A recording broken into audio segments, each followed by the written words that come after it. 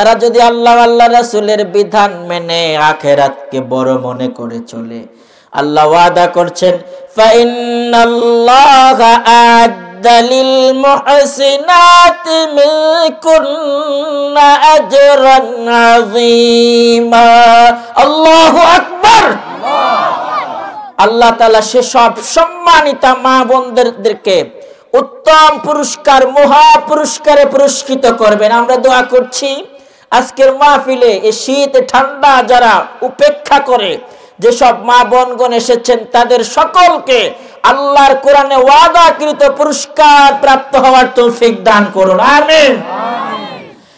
এরপর আল্লাহ তাআলা আদেশ করছেন ইয়া নিসা আন-নবী মান ইয়াতি মিনকুন্না বিফাহিশাতিন মুবাইয়িনা।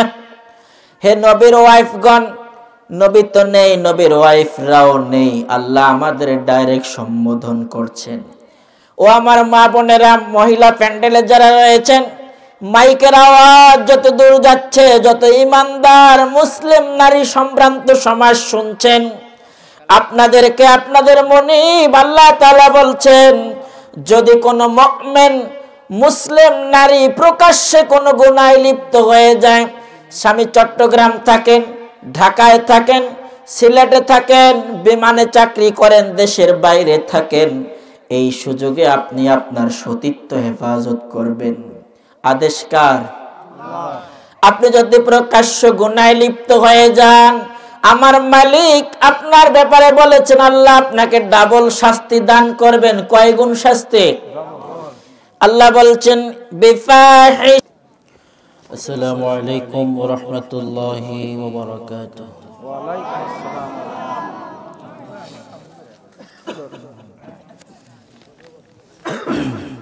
আপনারা যারা দাঁড়িয়ে আছেন বসে যাওয়ার জন্য অনুরোধ করছি।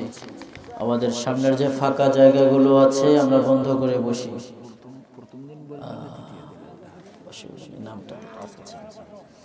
আমরা ফাঁকা জায়গাগুলো বন্ধ করে বসে যাই, যারা দাঁড়িয়ে আছি বসে যাই। ইন্নাল হামদালিল্লাহি নাহমাদুহু ওয়া নাস্তাঈনুহু ওয়া নাস্তাগফিরুহু ওয়া নাস্তাহদিহি ونؤمن به ونتوكل عليه ونعوذ بالله من شرور أنفسنا ومن سيئات أعمالنا من يهد الله فهو المهتد ومن يضلل فلن تجد له وليا مرشدا وأشهد أن لا إله إلا الله وحده لا شريك له وأشهد أن سيدنا وسندنا وحبيبنا وطبيب قلوبنا ومولانا محمدا عبد الله ورسوله صلى الله عليه وعلى آله وأصحابه وبارك وسلم الذي بلغت رسالته وأدى الأمانة ونصح الأمة وكشف الغمة وجاهد في الله حق جهاده حتى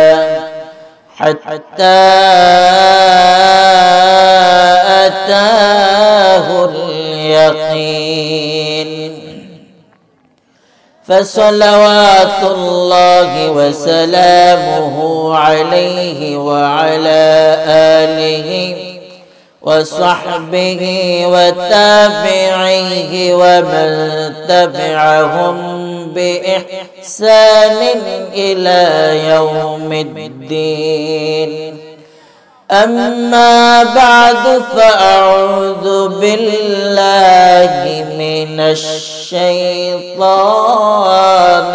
الرجيم بسم الله الرحمن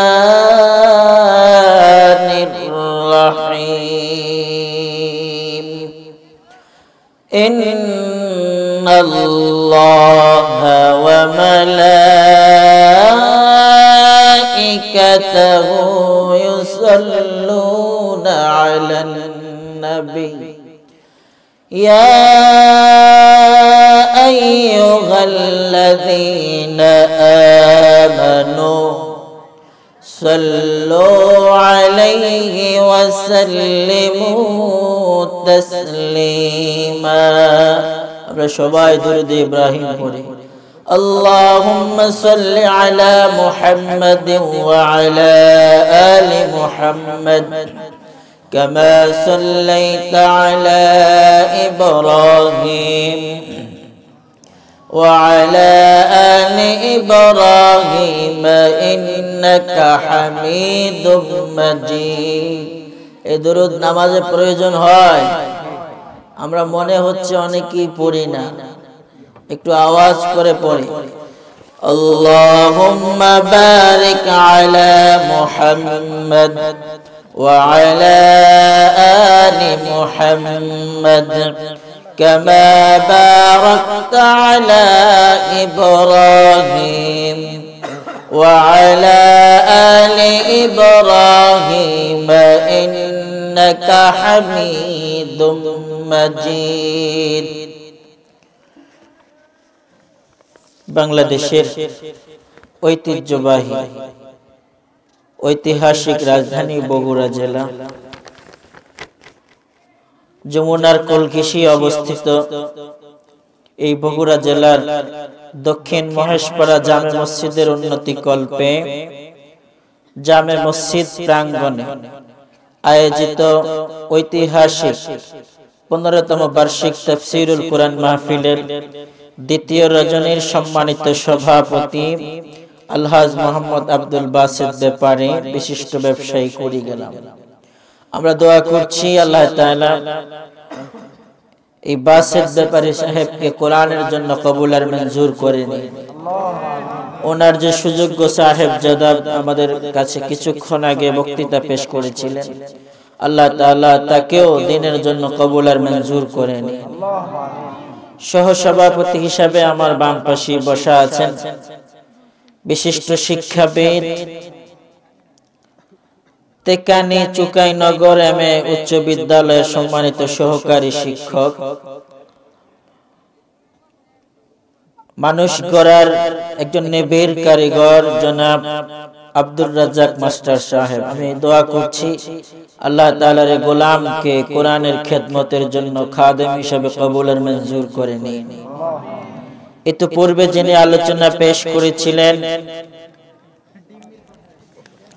এত পূর্বে যিনি আলোচনা পেশ করেছিলেন মহেশপাড়া জামে মসজিদের পেশ ইমাম সাহেব অত্যন্ত সাবলীল ভাষায় কোরআনের আয়াত তেলাওয়াত করে অনুবাদ করেছেন আমরা দোয়া করছি আল্লাহ তাআলা তার গোলামকে কোরআনের জন্য কবুল আর মঞ্জুর করেন প্রধান অতিথি ওনার গাড়িতে করে আমি আপনাদের মাহফিল পর্যন্ত এসে পৌঁছেছি জনাব মোহাম্মদ মুমিনুল ইসলাম মুমিন সাহেব আমরা দোয়া করছি আল্লাহ তাআলা এই বিজ্ঞ ব্যক্তিকে যিনি অসংখ্য প্রতিষ্ঠান পরিচালনা করছেন এবং দ্বীনি কাজে খেদমত করছেন আল্লাহ তাআলা দ্বীনি কাজের খেদমতের জন্য তার ইনকামিং সোর্সের মধ্যে বরকত দান করুন আরো বেশি বেশি খেদমত করার তৌফিক দান করুন আমন্ত্রিত অতিথিবৃন্দ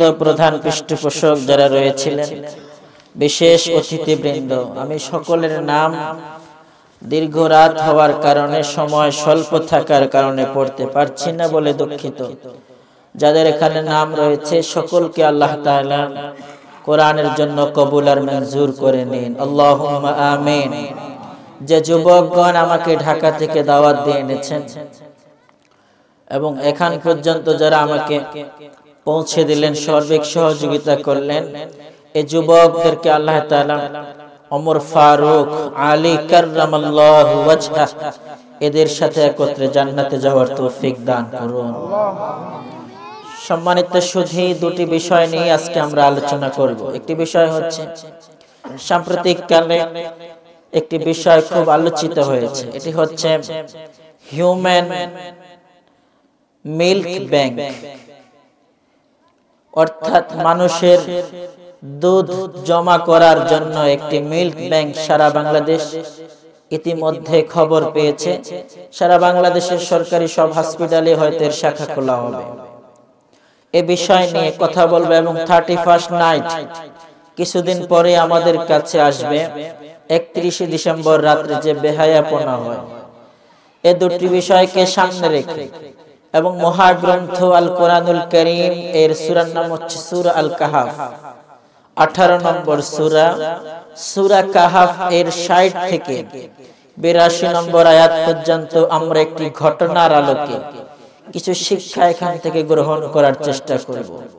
সবটুকুন দয়া মালিকের পক্ষ থেকে কামনা করছি। ওমা তাওফীকি ইল্লা বিল্লাহ, আলাইহি তাওয়াক্কালতু ওয়া ইলাইহি উনীব, সুবহানাকা লা ইলমা লানা ইল্লা মা আল্লামতানা ইন্নাকা আনতাল আলিমুল হাকীম।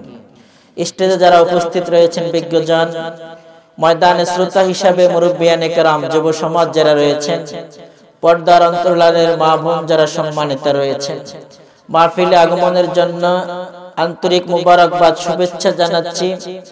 মুসলিম অভিবাদন পেশ করছি, আসসালামু আলাইকুম ওয়া রাহমাতুল্লাহি ওয়া বারাকাতুহু। উপস্থিতি অনুযায়ী সালামের আওয়াজ খুব কৃপণতার সাথে দেওয়া হয়েছে, বাকি আওয়াজগুলো কৃপণতার সাথেই দেওয়া হবে ইনশাআল্লাহ বলা হয়েছে। দেখেন, আপনাদের এই কথাগুলো, ব্যবহারগুলো সব সারা পৃথিবী ছড়িয়ে পড়বে, নেটে যাবে কথাগুলো। একটু আওয়াজ করে কথা বলুন ইনশাআল্লাহ। কৃপণতা করবেন, আওয়াজ বাড়াবেন, আল্লাহ কবুল আর মঞ্জুর করে নিন, আল্লাহুম্মা আমিন। বগুড়ার মানুষ, এই অঞ্চলের মানুষ অনেক ভালো ভদ্র মানুষ এবং এই এলাকার মানুষ খুব সুশৃঙ্খল। আমি দেখতে দেখতে এই মহেশপাড়া পর্যন্ত, আপনার অঞ্চল পর্যন্ত পৌঁছেছি। এই এলাকায় তো কোনো চোর নেই, ঠিক না? আছে? সম্মানিত শুধু আমরা কোরআন থেকে ইনশাআল্লাহ কথা বলবো। কথা বলার শুরুতেই আমার সাথে ওয়াদা করতে হবে, আলোচনা শেষ হওয়ার আগে উঠা যাবে। উঠবেন তো? কে কে উঠবেন আগে হাত তুলে দেখান। এই মাহফিলে আসার কারণে সবচেয়ে বেশি খুশি হয়েছেন কে? জোরে বলুন, কে খুশি হয়েছেন? সবচেয়ে বেশি বেজার এবং অখুশি কে? শয়তান। আপনি মাহফিলে বসার কারণে শয়তান খুব বেজার, কিন্তু ওনার কার্যক্রম চলছে। কিছুক্ষণ পর বলবে, তোমার তো অসুস্থতা, প্রস্রাবের ব্যাগ হয়েছে, পিছন থেকে বের হয়ে যাও। তোমার তো মোবাইল আসে না, তারপরেও কানের কাছে ধরে হ্যালো হ্যালো বলতে বলতে বের হয়ে যাও। এটি হচ্ছে শয়তানের ডিজিটাল কারিকুলাম। আমরা তো ইনশাআল্লাহ শয়তানের ডাকে সাড়া দেব। যুবক যদি কেউ উঠে যায়, মনে করবেন এটা রোগী, এটা বহুমূত্র রোগী। আর বৃদ্ধ যদি কেউ উঠে যায়, মনে করবেন বাড়ির ভালোবাসা বেড়ে গেছে। ইনশাআল্লাহ আমরা কোনটাই করব না। আমার সাথে সাথে সকলে পড়ুন, আউযু বিল্লাহি মিনাশ শাইতানির রাজীম, বিসমিল্লাহির রাহমানির রাহিম।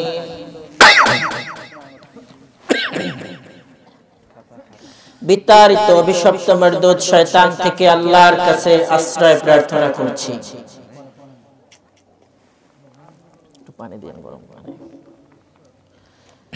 আমাকে এখানে বসার মতো যিনি তৌফিক করে দিলেন, যোগ্যতা দান করলেন, সুস্থতার সাথে এখানে পৌঁছালেন, এবং আপনাদেরকেও সুস্থতার সাথে যে মালিক এ পর্যন্ত এনে পৌঁছে দিয়েছেন, এ মালিকের নাম হচ্ছে আল্লাহ। এ রহমান, দয়ালু, দয়াময় আল্লাহর নামে শুরু করছি। আল্লাহ তাআলা বলছেন, وَإِذْ قَالَ مُوسَى لِفَتَاهُ لَا أَبْرَحُ حَتَّى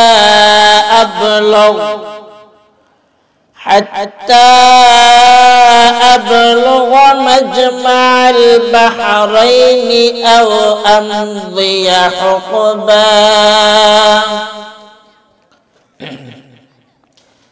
আলোচনাটি করার পূর্বে আমরা বলে নিচ্ছি, হযরত মূসা আলাইহিস সালাতু ওয়াস সালাম একজন যুবককে সাথে নিয়ে ইলম শিক্ষার উদ্দেশ্যে তৎকালীন সময়ের একজন বড় মহাপণ্ডিত, বড় জ্ঞানী আলেমের কাছে যাচ্ছেন। কে যাচ্ছেন? মূসা কালিমুল্লাহ। মূসা কালিমুল্লাহ। মূসা আলাইহিস সালাম নবী হওয়া সত্ত্বেও কিছু শিক্ষার আছে, এইখান থেকে শিক্ষা গ্রহণ করতে হবে। আপনি যদি বড় শিক্ষাবিদ হন, আপনার চাইতে বড় শিক্ষাবিদ যারা রয়েছে তাদের সাথে শিক্ষণীয় অনেক বিষয় রয়েছে। আপনি যদি অহংকারী হন যে আমি সবচেয়ে বড় শিক্ষিত এলাকায়, তাহলে আপনি ধ্বংস হয়ে যাবেন। বেশিরভাগ মেধাবীরাই, শিক্ষিতরাই অহংকারী হয়। আমি একজন টিচার, আমার ক্লাসেও বলি যে অধিকাংশ মেধাবীরাই অহংকারী হয়। এটা হওয়া যাবে। আল্লাহ তাআলা মূসাকে ওহী করলেন যে আপনি অমুক জায়গায় যান, আমার একজন প্রিয় বান্দা আছে, তার সাথে সাক্ষাৎ করুন, আপনি তার থেকে কিছু ইলম শিক্ষা গ্রহণ করুন। মূসা আলাইহিস সালাতু ওয়াস সালাম এক যুবককে সাথে নিয়ে রওনা হলেন। সাথের খাদেম বৃদ্ধ হবে না যুবক হবে? যুবক হবে।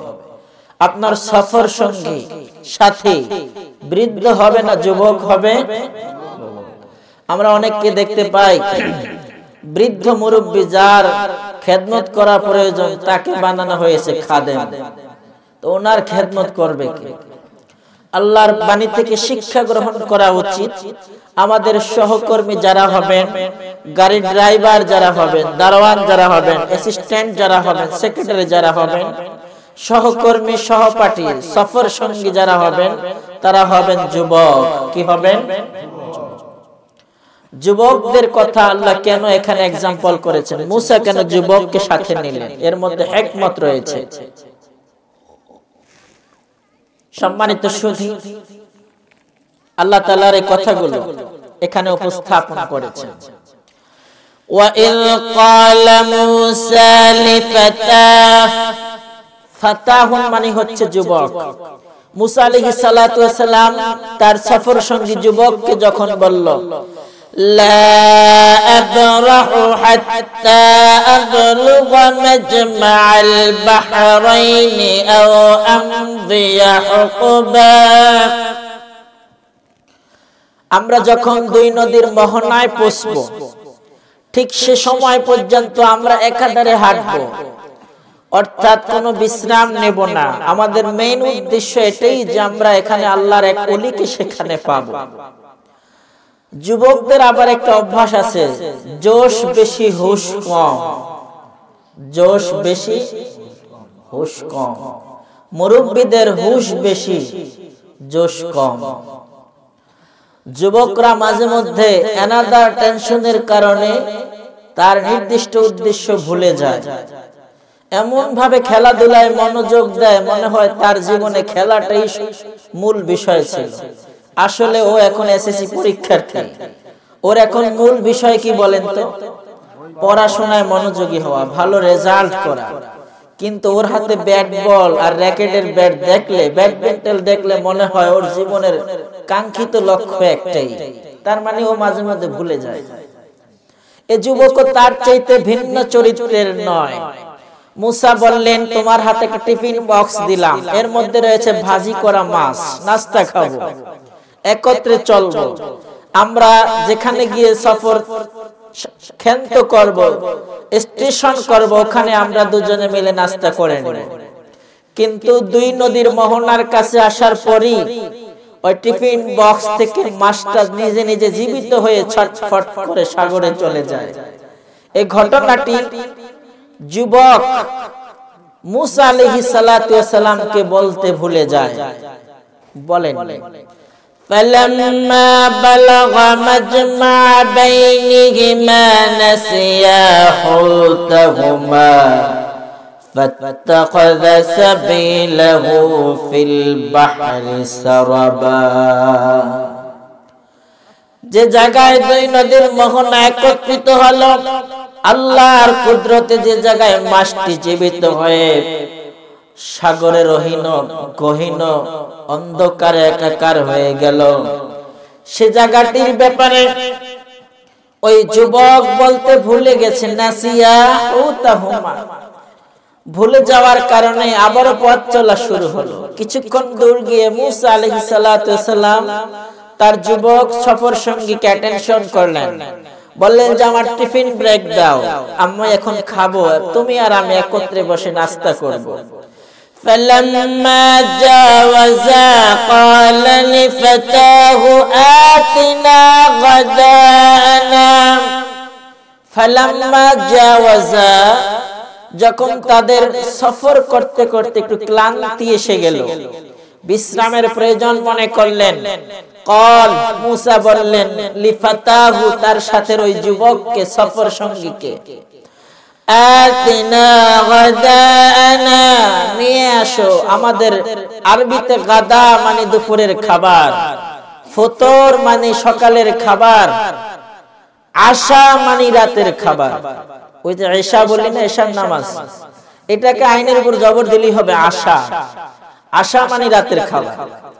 তো মুসা বললেন দুপুরের খাবার অথবা দুপুরের পরের যে খাবার, এই খাবারটা খাবো দাও।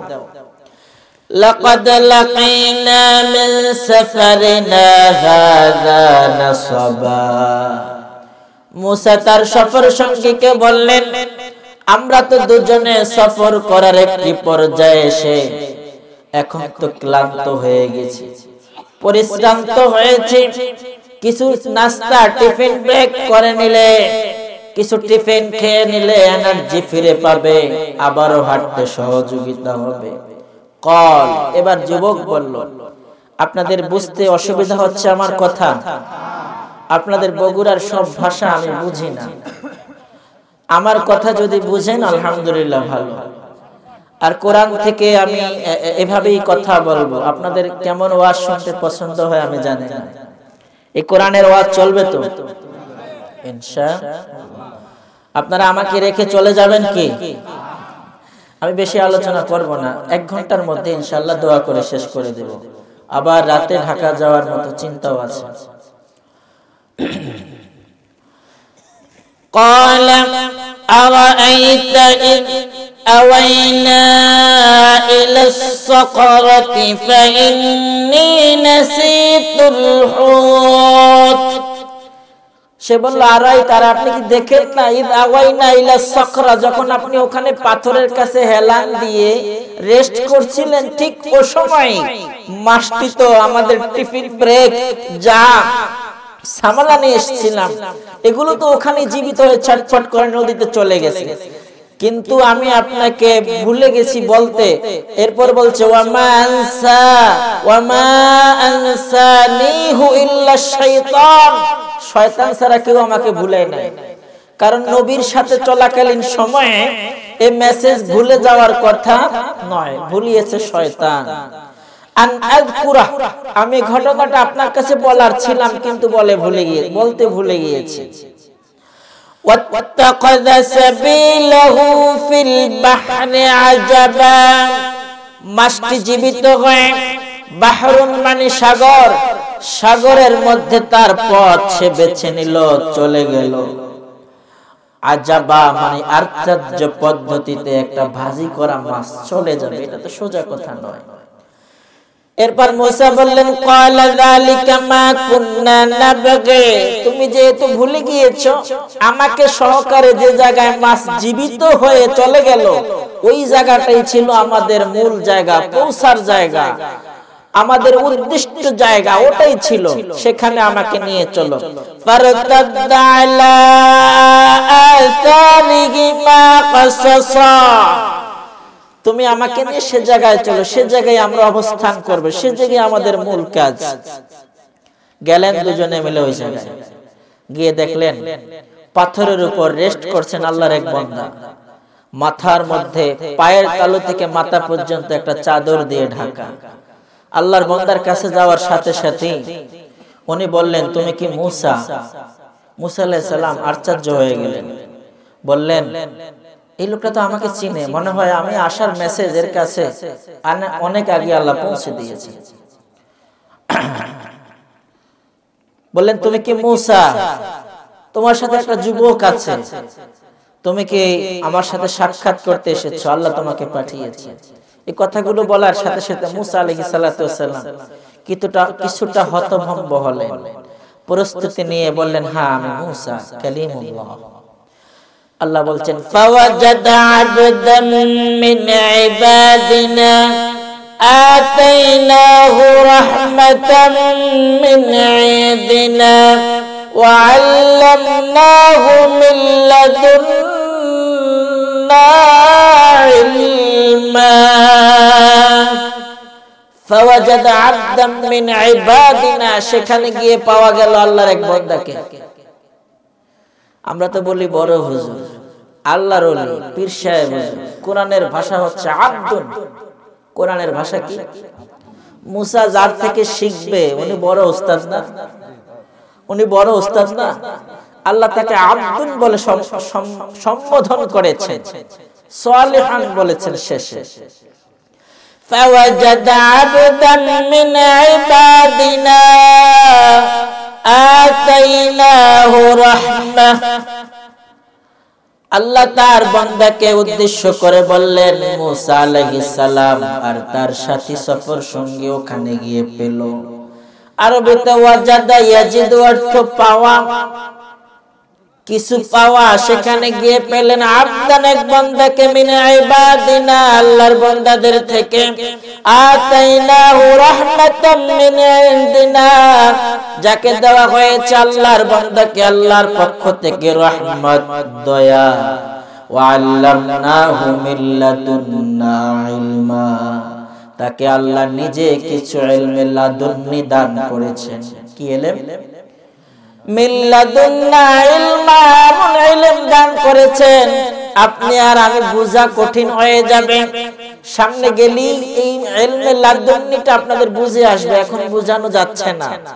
অর্থাৎ এই যে আমার গ্লাসটা, এটা তো পরিষ্কার, আমিও আপনাদের পরিষ্কার দেখছি, এটার নাম একটা ইলম। এটার নাম কি? ইলম। অর্থাৎ আমি শিখেছি যে গ্লাস দিলে স্পষ্ট দেখা যাবে, ধুলাবালি থেকে চোখ হেফাজত থাকবে, এটা ইলম। যখন আমি চোখে দেখলাম, এটা হচ্ছে আমি চোখে দেখার কারণে ইলমটা পরিস্ফুটিত হয়েছে। কিন্তু মুসা এবং খিজির আলাইহিস সালাতু ওয়াস সালামের সাথে যা ঘটবে, এটা ইলমের একটা বিপরীত দিক, এটা বোঝা সম্ভব নয়। এমনকি খিজির আলাইহিস সালাম প্রথমত মুসা আলাইহিস সালামকে ছাত্র হিসাবে রিসিভ করতে অস্বীকার করেছেন, বলছেন, না তুমি একটি মানুষ, সাধারণ বিবেক বিবেচনার বাইরে আমি কাজ করে থাকি, আমার সাথে তুমি বেশিক্ষণ থাকতে পারবে না, তুমি থেকো না, আমার ছাত্র হয়েও না, আমার কাছেও থেকো না। কিন্তু এই কথাগুলো শুনেননি মুসা, বলছেন, না থাকবো, শিখবো, ধৈর্য ধারণ করবো। ছাত্র হলে কি কি করা লাগবে? ধৈর্য ধারণ করা লাগবে, শিখার মতো মন মানসিকতা লাগবে, টিচারকে সম্মান করা লাগবে। আমাদের যুবকেরা এখন টিচারকে কোলে করে ধরে পানিতে ফেলে দেয়, শুনেছেন আপনারা?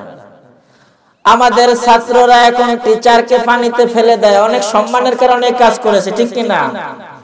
বাবা মাকে বেশি ভালোবাসি, এজন্য বৃদ্ধাশ্রমে রেখে আসছি, এটা ভালোবাসার সিম্পটম না, এটা ভালোবাসার সিম্পটম না। বলে যে হুজুর কোরআনকে অনেক লাইক করি, ভালোবাসি, এজন্য কোরআন মসজিদ আর মাদ্রাসায় পাঠিয়ে দিছি, আমাদের বাসায় রাখি নাই। এখন আমাদের বাসায় টিভি, ভিসিআর এগুলো সব ঢুকিয়ে দিছি। আল্লাহ বুঝার আমল করার তৌফিক দান করুন। قال له موسى, মুসা আলাইহিস সালাম ওই আল্লাহর বান্দাকে বললেন, হাল আত্তাবিউকা আলা আন তুআল্লিমানি মিম্মা উল্লিমতা রুশদা। মুসা আল্লাহর ওই বান্দাকে বললেন, ও আল্লাহর বান্দা, আল্লাহর গোলাম, আল্লাহর ওলি, আমি আপনার সাথে থাকতে চাই, কিছু শিখতে চাই। মিম্মা উল্লিমতা রুশদা, আপনার থেকে কাছে বসে আমি কিছু শিখতে চাই। মুসা আলাইহিস সালাতু ওয়াস সালাম এর কথার কারণে হযরত খিজির আলাইহিস সালাতু ওয়াস সালাম বললেন, ক্বালা ইন্নাকা লান তাসতাতিআ মাইয়া সাবরা, আমার সাথে তুমি ধৈর্য ধারণ করে থাকতে পারবে তো রেখে আমি কিছু মাঝখানে ওয়াজ করে দিচ্ছি। এটা পুরোটাই শেষ করে দেব আপনাদের উদ্দেশ্যে ইনশাআল্লাহ।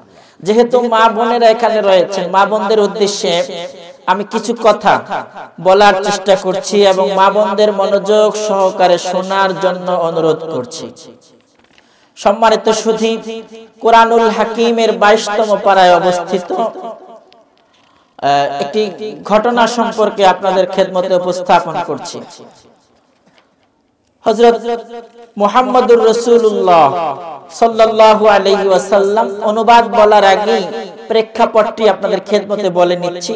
মুহাম্মদুর রাসূলুল্লাহ সাল্লাল্লাহু আলাইহি ওয়াসাল্লাম এর ওয়াইফ কতজন ছিলেন আপনারা জানেন? কতজন? 11 জন। কতজন? আল্লাহর নবীর 11 জন ওয়াইফ। বিবিদের মধ্যে কিছুটা তো কথাবার্তা হতো, একত্রে বসতেন। তো কথাবার্তার ফাঁকে একদিন একজন আরেকজনকে বলল, দেখো রোম পারস্যের সম্রাটের ওয়াইফরা কত সেজে গুছে অলংকারে অলংকিত হয়ে চলাফেরা করে। আল্লাহর নবী তো মদিনায় রাষ্ট্রপতি হলেন, দেশের মালিক হলেন, ইচ্ছে করলে আমাদের তো অনেক সাজিয়ে গুছিয়ে রাখতে পারেন, অলংকিত করতে পারেন, সৌন্দর্য মণ্ডিত করতে পারেন। আমাদেরকে উনি সাজিয়ে কি আমাদের সুন্দর দেখতে চান না? এমন কথোপকথন হয়েছে, কিন্তু নবীর কান পর্যন্ত পৌঁছেনি। কথাটি নবীর কান পর্যন্ত পৌঁছার আগে আগে আল্লাহর দরবার পর্যন্ত পৌঁছে গিয়েছে। আল্লাহ তাআলা আয়াত নাযিল করলেন, ইয়া আইয়ুহান নাবিয়্য, সূরার নাম সূরা আহজাব, কোরআনের 33 নম্বর সূরা, 28 নম্বর আয়াত। কোরআনের 33 নম্বর সূরা 28 নম্বর আয়াত আল্লাহ তাআলা বলছেন, ইয়া আইয়ুহান নাবিয়্য কুল লিআজওয়াজিক, হে নবী আপনি আপনার ওয়াইফদের বিবিদের বলে দিন, ইন কুনতুন্না তুরিদনাল হায়াতাদ দুনিয়া ওয়া যিনাতাহা ফাতাআলাইন, তারা যদি দুনিয়ার জীবনে সৌন্দর্য চায়, অলংকিত হতে চায়, দুনিয়ার জীবনে তারা যদি বড় হতে চায়, ফাতাআলাইন, আমি আল্লাহ আমার পক্ষ থেকে এটা করে দেব। বলছেন কে?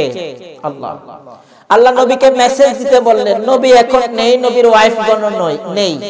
আয়াতটি আমাদের উপর আরোপিত হলো কিনা?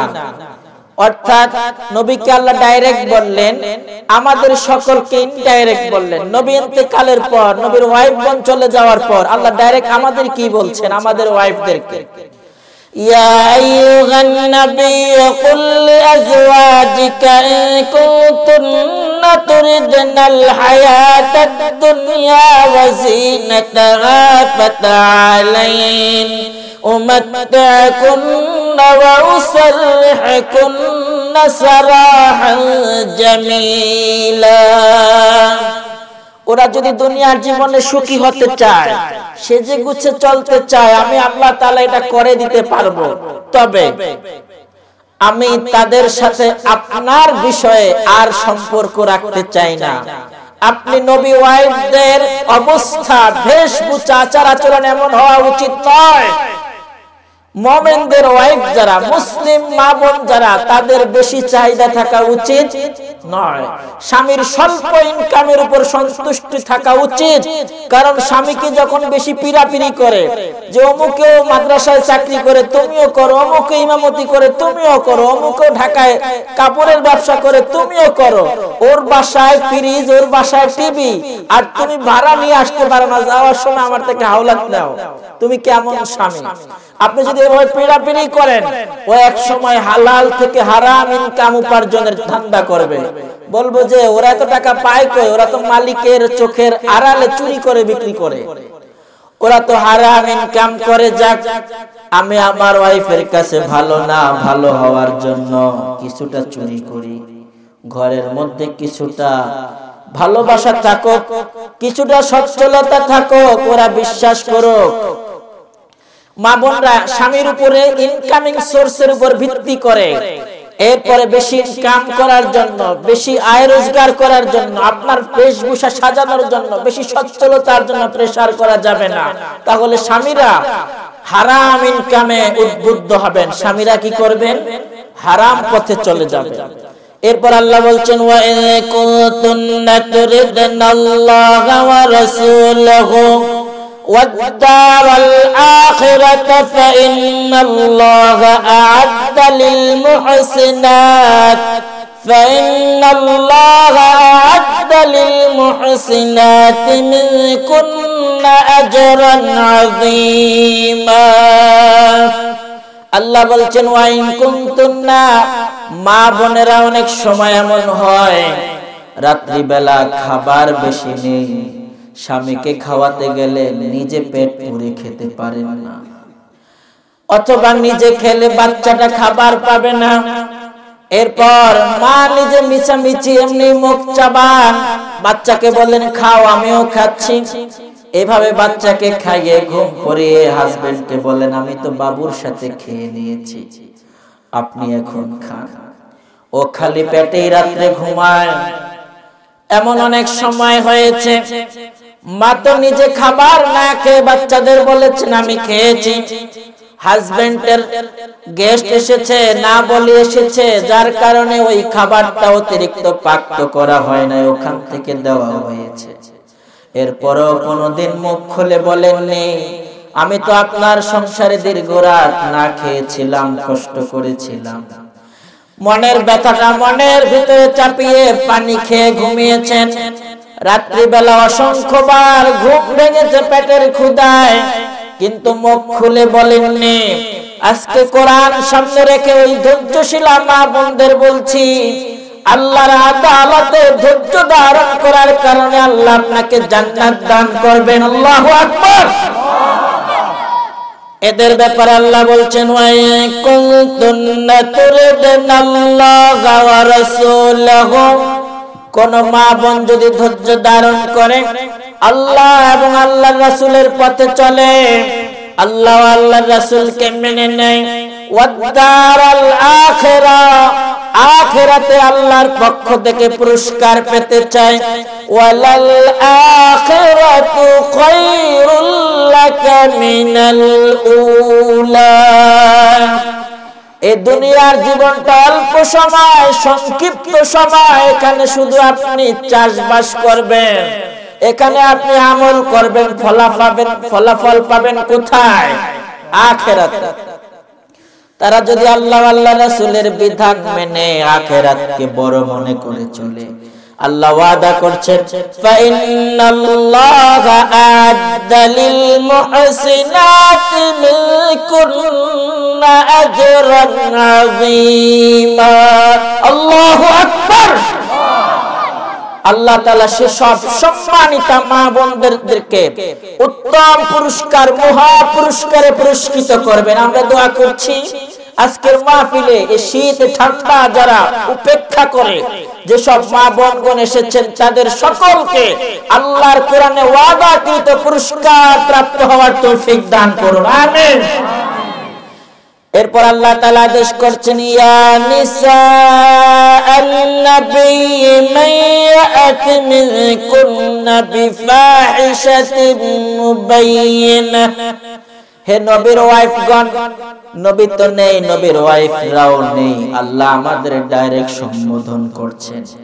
ও আমার মা বোনেরা, মহিলা প্যান্ডেলে যারা রয়েছেন, মাইকের আওয়াজ যত দূর যাচ্ছে, যত ইমানদার মুসলিম নারী সম্ভ্রান্ত সমাজ শুনছেন, আপনাদেরকে আপনাদের মুনিব আল্লাহ তাআলা বলছেন, যদি কোনো মুমিন মুসলিম নারী প্রকাশ্যে কোনো গুনাহে লিপ্ত হয়ে যায়, স্বামী চট্টগ্রাম থাকে, ঢাকায় থাকেন, সিলেটে থাকেন, বিমানে চাকরি করেন, দেশের বাইরে থাকেন, এই সুযোগে আপনি আপনার সতীত্ব হেফাজত করবেন। আদেশ কার? আপনি যদি প্রকাশ্য গুনাহে লিপ্ত হয়ে যান, আমার মালিক আপনার ব্যাপারে বলেছেন আল্লাহ আপনাকে ডাবল শাস্তি দান করবেন। কয় গুণ শাস্তি? আল্লাহ বলছেন বিফাহিশাতিন মুবাইয়িনাতিন ইউযাফ লাগাল আযাবু দাফাইন ওয়া কানা যালিকা আলাল্লাহি ইয়াসীরা। আল্লাহ তাআলা এখানে বলছেন তোমরা যদি এমনটা করো, মুমিন মহিলারা যদি এমন অবাধ্যতায় লিপ্ত হও, খারাপ কাজে লিপ্ত হয়ে যাও, আমি তোমাদের 2 গুণ শাস্তি দান করব। এরপর আল্লাহ বলছেন এখান থেকে 22তম পারা শুরু হয়েছে, ওয়া মাইয়াকুনুত মিনকুন্না লিল্লাহি ওয়া রাসূলিহি ওয়া তা'মাল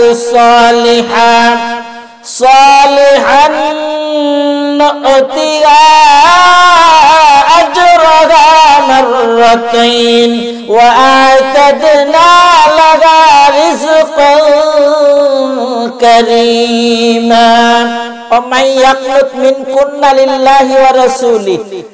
যে মা বোনগণ তাদের জীবন সঁপে দিয়েছে আল্লাহ এবং আল্লাহর রাসূলের পথেই চলবো, এই পথেই থাকবো, জীবন চলে গেল সালাত ছেড়ে দেব না, জীবন চলে গেল সন্তানগুলোকে ইসলামের পথ কোরআনের পথ থেকে দূরে সরাবো না, যত কষ্টই হোক ওদেরকে আলেম বানাবো, স্বামীর পায়ে ধরে হলো ওকে নামাজি বানাবো, ওনাকে আর আমাকে একত্রে জান্নাতে অবশ্যই থাকতে হবে। মা বোনরা জেদ করে, মা বোনরা অভিমান করে যদি আপনি আপনার অলংকার নিতে পারেন, স্বামীর থেকে তার জমিগুলো আপনার নিজের রেজিস্ট্রি করে নিতে পারেন, একজন স্বামীকে কি আপনি নামাজি বানাতে পারবেন না? পারা যায় না। এই মা বোনদের ব্যাপারে আল্লাহ বলেছেন ওয়া মাইয়াকুনুত মিনকুন্না লিল্লাহি ওয়া রাসূলিহি। যদি কোন মা বোন আল্লাহ এবং আল্লাহর রাসূলের প্রতি তাদের নিয়ত করে ফেলে আমার বাকি জীবনটা এভাবেই সঁপে দিলাম, ওয়া তা'মাল সালিহান, নেক আমল করে, নু'তিহা আজরাহা মাররাতাইন, আল্লাহ তাকে ডাবল সওয়াব দান করবেন। কয় গুণ? জোরে বলেন কয় গুণ? 2 গুণ। ওয়া আ'তাদনা লাহা রিজকান কারীমা, আল্লাহ তাআলা তাকে সম্মানজনক রিজিক দান করবেন। কেমন? বলে যে হায় রে, ওই যে আসিয়ার মা, ওই যে ফুহায়রার মা, উনি তো খুব পর্দানিশীন, 5 ওয়াক্ত সালাত পড়ে, উনি তো আমাদের দাওয়াতে আসবে না, যাও টিফিন বক্সে করে ওনার জন্য খাবার নিয়ে যাও। আরে আব্দুল্লাহর মা, আব্দুল্লাহ তো মসজিদের ইমাম হয়েছে, ছেলেটাকে আলেম বানিয়েছে, হুজুর আপনার মায়ের জন্য একটা শাড়ি দিলাম। আর অনেক মা বোন রয়েছে মানুষের বাসায় বাসায় গিয়ে যাকাতের কাপড় খুঁজে, ওই মায়ের এক্সাম্পল আর আব্দুল্লাহর মায়ের উদাহরণ কি এক হলো? আল্লাহ বলেছেন এমন করে যে মহিলা চলবে তাকে আমি সম্মানজনক রিজিক দান করব, তার মানে তার বাসায় আমি রিজিক পৌঁছে দেব। তাকে মানুষ সম্মান করে দেখতে আসবে, তার বাসায় রিজিক পৌঁছে দেবে। আদালতে আখিরাতেও কিয়ামতের ময়দানে তারা উঠার আগে আগে আল্লাহ তাদেরকে মেহমানদারি করে বলবেন সালামুন কাওলাম মির রাব্বির রহিম, তোমরা আল্লাহর পক্ষ থেকে সালাম নাও, উদখুলুহা বিসালাম যালিকা ইয়াউমুল খুলুদ, আজকে জান্নাতে যাও, আজকে তোমাদের জান্নাতে প্রবেশ করার দিন। অল্প কিছু সময় ধৈর্য ধারণ করে মা বোনরা দুনিয়ায় থাকুন, আল্লাহ এবং আল্লাহর রাসূলের প্রতি ইসলাম মেনে চললেই আপনি আল্লাহ তাআলার জান্নাতে যাওয়ার জন্য সহজ হয়ে যাবে।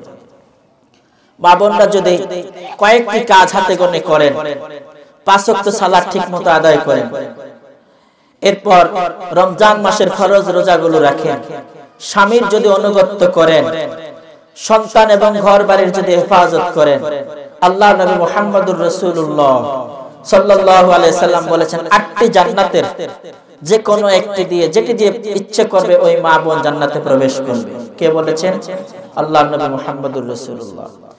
এবার আল্লাহ তাআলা ওয়াজ করছেন ইয়া নিসা আন-নবী লাস্তুন্না কাহাদিম মিনান নিসা, হে মহিলা সম্প্রদায়, বিশেষ করে আল্লাহ ডাইরেক্ট বলেছেন হে নবীর ওয়াইফগণ, নবী নেই, নবীর ওয়াইফও নেই, আপনাদের ওয়াইফকে আল্লাহ ডাইরেক্ট বলছেন। লাস্তুন্না, তোমরা নাও, কাহাদিম মিনান নিসা, ওই মহিলাদের মতো যারা পেট দেখিয়ে চলে, পিঠ দেখিয়ে চলে, নিজের সৌন্দর্য মানুষের কাছে প্রকাশ করে, ডিজিটাল এমন বোরকা পরে যে বোরকায় মাজার মাপ আর বুকের মাপ বাহিরের থেকে অনুমান করা যায়। এই বোরকা পরার চেয়ে না পরাই তো ভালো ছিল, ঠিক কি না? আবার না পরা ভালো ছিল বললে তো বোরকাই ছেড়ে দেবে, সব দিকে মুসিবত। আপনাকে এমনটা করতে বলেছে কি আল্লাহর বান্দা? আপনি যদি পুরুষদের থেকে নজর আলাদা রাখতে হয়, হেফাজত করতে হয়, পোশাক পরবেন ঢিলে ঢালা পোশাক। আল্লাহ তাআলা বলছেন, হে নারীরা, ইনিত্তাকাইতুন্না ফালা তাখদানা বিল কওল, অগত্যা যদি কোনো পুরুষের সাথে বাধ্য হয়ে কোনো কথা বলতেই হয়, ফায়াতমাআল্লাযী ফি কলবিহি মারাদ, কথা যতটুকু বলা দরকার ততটুকুই বলবে, এর চাইতে বেশি করে অনুনয় বিনয় করে বললে, কোকিলা কণ্ঠে বললে, তাকে বেশি আপ্যায়ন করার চেষ্টা করলে অন্তরে রোগের সৃষ্টি হবে। বলেছেন কে? জোরে বলুন, কে বলেছেন? ওয়াকুলনা কাওলাম মারুফা, অভদ্র আচরণ করা যাবে না, সুন্দর কথা বলে বিদায় করতে হবে। আল্লাহর পরে বলছেন, ওয়াকারনা ফি বুয়ুতিকুন্না ওয়ালা তাবাররাজনা তাবাররুজাল জাহিলিয়াতিল উলা, মহিলাদের আবাসস্থল, রেস্ট স্থল, স্বামীর ঘরটাই তার জন্য উত্তম জায়গা। বলেছেন কে? তারা যেন তাদের বাসায় বসবাস করে। ওয়ালা তাবাররাজনা, বের হতে পারবে, তবে এমন হয় যেন বের না হয় জাহিলি যুগের মেয়ে সমাজরা নুপুর দিয়ে পায়ে, এরপর চিপাচাপা পোশাক পরে হেলে দুলে নিজকে সকলের কাছে আকৃষ্ট করে সেজে গুছে যেমন বের হয়, এমন বের হওয়া যাবে।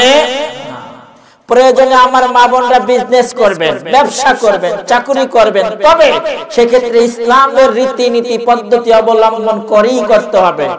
ওয়ালা তাবাররাজনা তাবাররুজাল জাহিলিয়াতিল উলা, জাহিলি সমাজের মা বোনরা যেভাবে চলতেন এভাবে চলা যাবে না। ওয়া আকিমনাস সালাহ, এবার মা বোনদের আল্লাহ তাআলা কর্মসূচি ঘোষণা করছেন কে?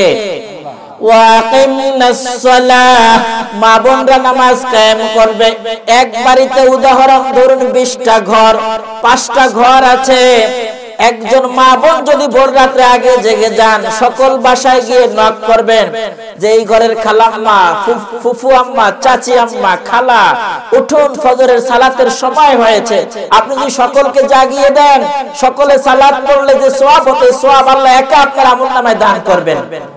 কেন? আপনি সকলকে ডেকেছেন সালাতের জন্য। আপনি একা একা আপনার মেয়েটাকে নিয়ে নামাজ পড়লেন, স্বামী একা একা চুপি চুপি নামাজ পড়ে আসলো, এর নাম সালাত প্রতিষ্ঠা নয়, এর নাম সালাত প্রতিষ্ঠা। এভাবে যখন আপনি উঠাবেন, এরপর ওরা ফলো করবে। আপনি সকালে তেলাওয়াত করেন, বাচ্চাটা মক্তবে যায়, ওরাও তেলাওয়াত শিখতে চাইবে আপনার কাছে, বাচ্চাগুলো মক্তবে যাবে। আপনার বাড়িটা পুরা জান্নাতের পরিবেশ হবে। এই বাড়ি থেকে প্রতিদিন সকালে কোরআনের আওয়াজ বের হবে। এই বাড়ির মেয়েরা মাথায় কাপড় দেবে।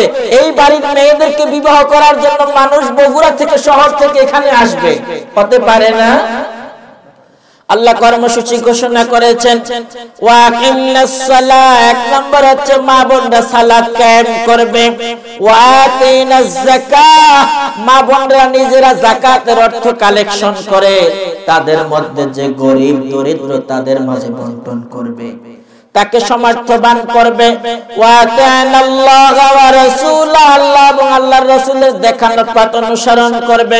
এবার আল্লাহ বলছেন, ইন্নামা ইউরিদুল্লাহু লিইয়ুযহিবা আনকুমুর রিজসা আহলাল বাইত ওয়া ইউতাহহিরাকুম তাতহীরা। আল্লাহ চাচ্ছেন আপনাদের বাড়িঘর থেকে, আপনাদের মা বোনদের থেকে সমস্ত নাপাক অপবিত্রতা বের করে দিতে, অর্থাৎ তাদেরকে জান্নাতি মানুষ বানাতে চান কে? জোরে বলুন, কে চান? আল্লাহ ঘোষণা করছেন তাদেরকে আমি পূর্ণ পবিত্র করতে চাই।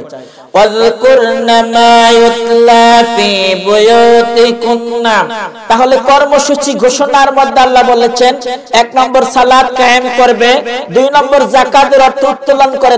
তাদের মধ্যে অসমর্থবান যারা রয়েছে, তাদের মধ্যে যদি কেউ প্যারালাইজ থেকে থাকে, অসুস্থ থেকে থাকে, তাদের মধ্যে যদি কেউ কোনো রোগী থেকে থাকে, তাদের মধ্যে যদি কোনো প্রতিবন্ধী থেকে থাকে, তাকে সার্বিক সহযোগিতা সহযোগিতা করবে, আল্লাহ আল্লাহর রাসূলের অনুগত্য করবে, আল্লাহ চান তাদের থেকে অপবিত্রতা জাহান্নামী কর্মকাণ্ড বের করে দিয়ে জান্নাতি কর্মকাণ্ড তাদের ঘরে ঢুকাতে।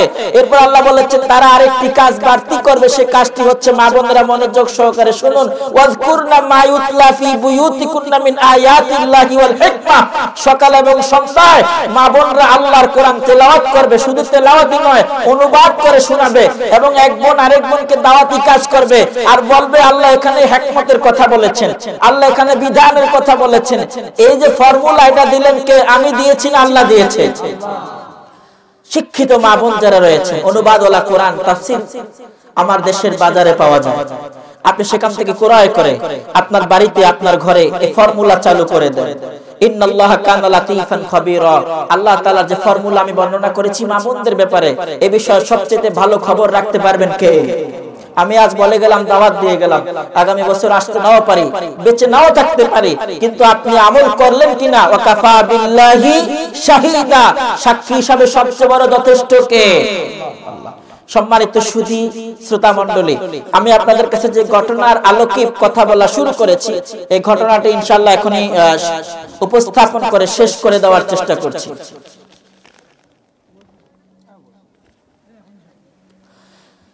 সম্মানিত সুধী, এখানে যারা ফোন রেখেছেন, যাদের ফোনগুলো সাইলেন্ট নেই, দয়া করে ফ্লাইট মোডে দিবেন, তাহলে রেকর্ডিং আর ডিস্টার্ব হবে না।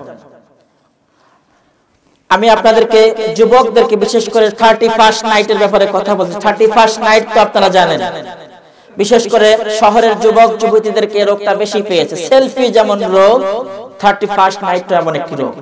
অর্থাৎ আমার দেশের প্রভাব গ্রাম অঞ্চলে খুব কম রয়েছে, তবে শহর অঞ্চলের প্রভাব বেশি রয়েছে। গ্রাম অঞ্চলের ছোঁয়া লেগেছে যুবক যুবতীরা মিলে এই শীতের দিনে 31st নাইট, অর্থাৎ 2019 সালের সর্বশেষ রাত হচ্ছে, সর্বশেষ তারিখ হচ্ছে 31 ডিসেম্বর। ওই রাত্রে তারা নিজের মতো করে ফ্রি চলবে, ফ্রিডমের মধ্যে কাটাবে, মা বাবাকে না জানিয়ে অজানা দূরে হারিয়ে যাবে। এর মধ্যে কিছু গুনার কাজ হবে, এমন কাজ ইসলাম সমর্থন করে? ইসলাম সমর্থন করে? যুবকরা মনোযোগ সহকারে শুনুন। আল্লাহ তাআলা বলেন, সূরার নাম সূরা তাহা, আয়াত নম্বর 80। আল্লাহ বলেন, কুলু মিন তাইয়্যিবাতি মা রাযাকনাকুম ওয়া লা তাতগাউ ফীহি। আল্লাহ তাআলা তোমাদেরকে যে পবিত্র খাবার দান করেছেন এটা ভক্ষণ করো। ওয়ালা তাতগাউ ফীহি, খাবারের মধ্যে বাড়াবাড়ি করা যাবে না। কেমন বাড়াবাড়ি? আমরা যদি আল্লাহর রাস্তায় দাওয়াত পাই, মিনার রিজলি হাত্তা ইলা রাসিহা, পায়ের তালু থেকে মাথা পর্যন্ত ঢুকাতেই থাকে, অর্থাৎ ফ্রি খাবার, আল্লাহর রাস্তার খাবার। বিবাহের দাওয়াতের খাবার 1000 টাকা দিছি না হুজুর, যতটুকু খাইতে পারি, নাতি পোতা সব নিয়ে আসছি, এমনটা করা যাবে না। আপনি পরিমিত খাবার গ্রহণ করুন, আপনি অনেক দুরারোগ্য থেকে বেঁচে থাকবেন। পরিমিত খাবার ভক্ষণ করলে আপনার গ্যাস ইমপ্রুভ হবে না, আপনি আলসার হবে না, গ্যাস্ট্রিক হবে না, লিভার সিরোসিস আপনার হবে না। আপনি তো খাবার কন্ট্রোল করতে পারছেন না, মন চাইলেই খান, আল্লাহর রাস্তায় পাইলেই খান, ফ্রি পেলে অনেক খেতে চান। আল্লাহ আমাদের পরিমিত খাদ্য আহার করার, গ্রহণ করার তৌফিক দান করুন। সম্মানিত সুধী, এরপর খাদ্যকে অখাদ্য বানিয়ে খাওয়া, আঙ্গুর এবং আপেল, কমলা, মালটা, এই ফলগুলোকে সতেজভাবে খেলে যেমন আপনার শরীরে এনার্জি ইমপ্রুভ হতো, এটাকে যদি পচিয়ে খান তাহলে এটা মদ গাঁজার মতো আপনাকে উপকার দিবে, উপকারের মতো অপকার দিবে। এক ক্ষেত্রে একটি সময় আপনি মানুষ মারা শুরু করবেন। মদ গাঁজা খাওয়ার পর আপনার ওয়াইফকে 1 লাখ তালাক দেওয়া শুরু করবেন, বাসায় গিয়ে মারামারি শুরু করবেন। এমন খাদ্যকে অখাদ্য বানানো যাবে। আল্লাহ তাআলা আরো বলছেন সূরা আরাফের 33 নম্বর আয়াতে, কুল ইন্নামা হাররামা রাব্বিল ফাওয়াহিশা মা যাহারা মিনহা ওয়া মা বাতান। ও যুবকেরা, ও আল্লাহর বান্দারা, যুবতীরা, প্রকাশ্যে যদি আল্লাহ দেখেন, গোপনে আল্লাহ দেখেন না, ঠিক কি না? আল্লাহ ঢাকায় দেখেন, বগুড়ার মানুষদেরকে দেখেনি না, এমনটা?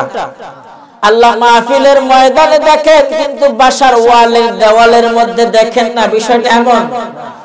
আল্লাহ কোরআনের হাকিমের মধ্যে বলেছেন, তুমি অন্তরে অন্তরে আমা তুখফিস সুদুর ইয়ালামু খাইনাতাল আয়ুন, তুমি চোখের খেয়ানত কিভাবে করছো, আমা তুখফিস সুদুর, অন্তরের মধ্যে যা কল্পনা করছে সম্পর্কে কে জানেন?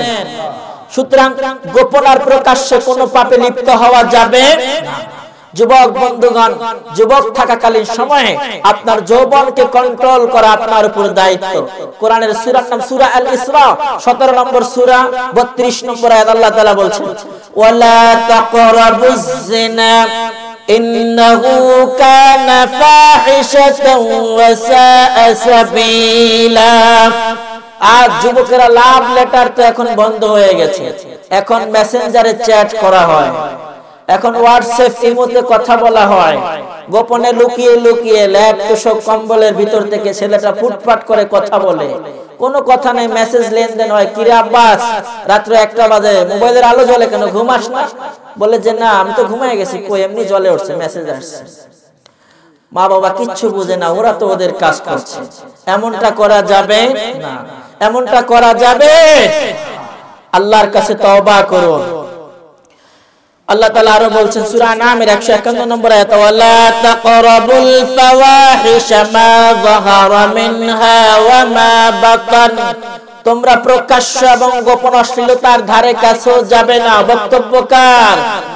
যুবকেরা আপনাদের আল্লাহ তাআলা বলছেন, কুল, সূরার নাম সূরা আন-নূর, কোরআনের 24 নম্বর সূরা 30 নম্বর আয়াত আল্লাহ বলছেন, কুল লিল মুমিনিনা ইয়াগুযযু মিন আবসারিহিম ওয়া ইয়াহফাযু ফুরুজাহুম। মুমিন পুরুষেরা, বিশেষ করে যুবকেরা, এই আয়াত 80 বছরের বৃদ্ধার জন্য, বৃদ্ধের জন্য নয়। 80 বছরের বৃদ্ধ যদি তওবা করে, আল্লাহ জীবনে আর জিনা করব না, এটা কি হতে পারে? ওনার জিনা করার বয়স আগেই শেষ হয়ে গেছে।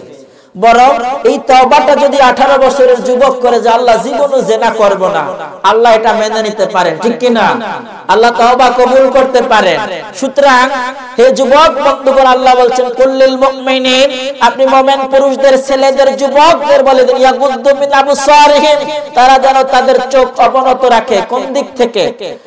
যে 14 জন মা বোনদের দেখা দেওয়া যাবে, বিয়ে করা যাবে না, তাদের দেখেন, অসুবিধা নেই। তাদের বাইরে কারো সাথে কথা বলা, দেখা যাওয়া, ইফটিজিং করা, তাদের ডিস্টার্ব করা, তাদের সাথে জোরপূর্বক ধর্ষণমূলক কাজ করা ইসলাম নিষিদ্ধ করেছে অনেক আগে। যুবক বন্ধুগণ, এটা করা যাবে? এটা করা যাবে?